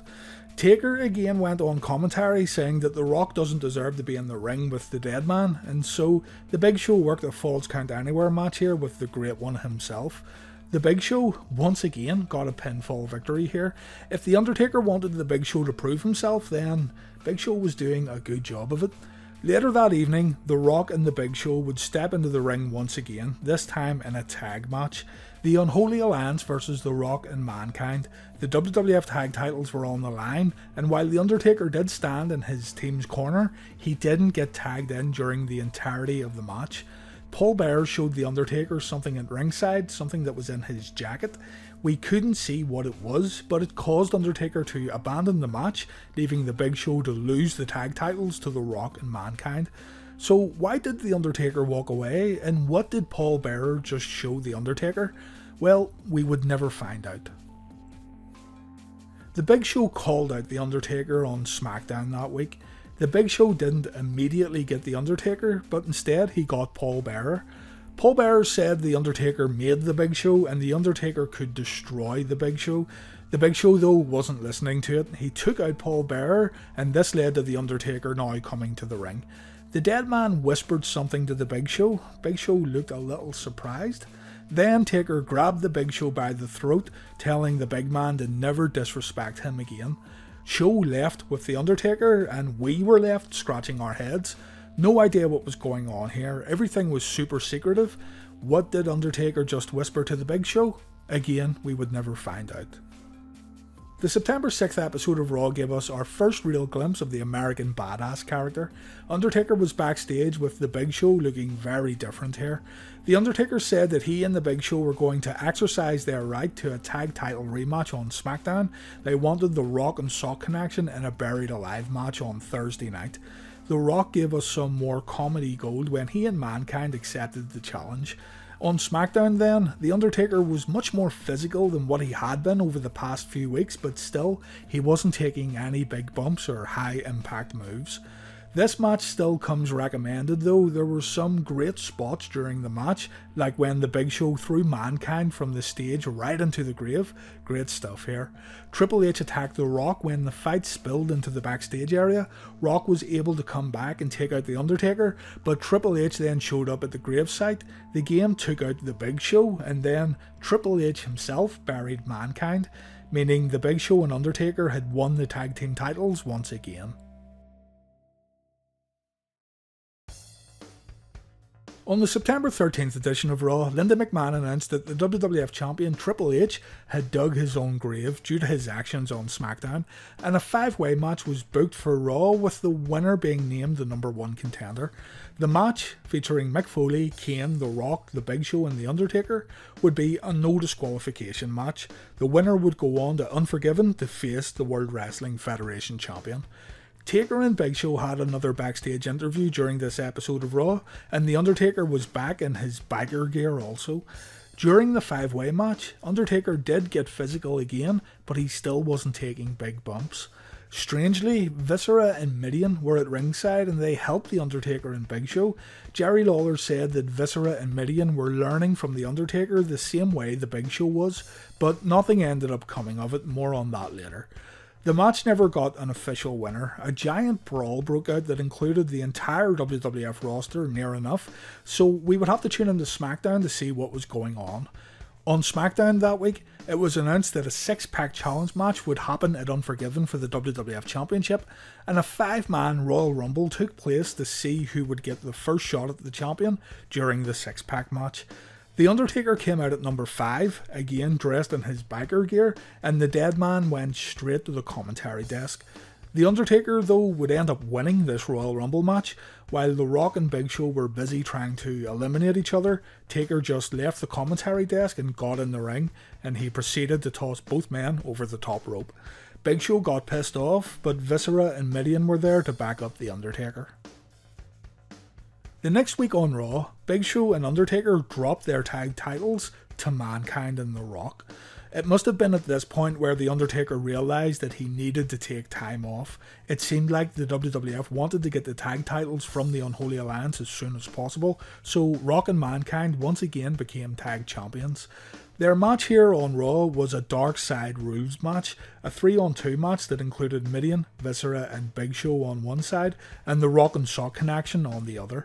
Undertaker once again provided commentary, and yeah, the Unholy Alliance lost the belts here. On SmackDown, Vince McMahon ordered The Undertaker to work a casket match with Triple H. The Undertaker refused, telling Vince that nobody can tell The Undertaker what to do. Vince said that if The Undertaker doesn't compete in the casket match, then he is out of the 6-pack challenge at Unforgiven. Taker didn't seem to care. The Phenom said that maybe he won't be around to compete in any matches at all in the future, and he walked away. This was The Undertaker's exit from the WWF for a while. He needed to heal up and take a break. Davey Boy Smith ended up taking Undertaker's spot in the Unforgiven main event.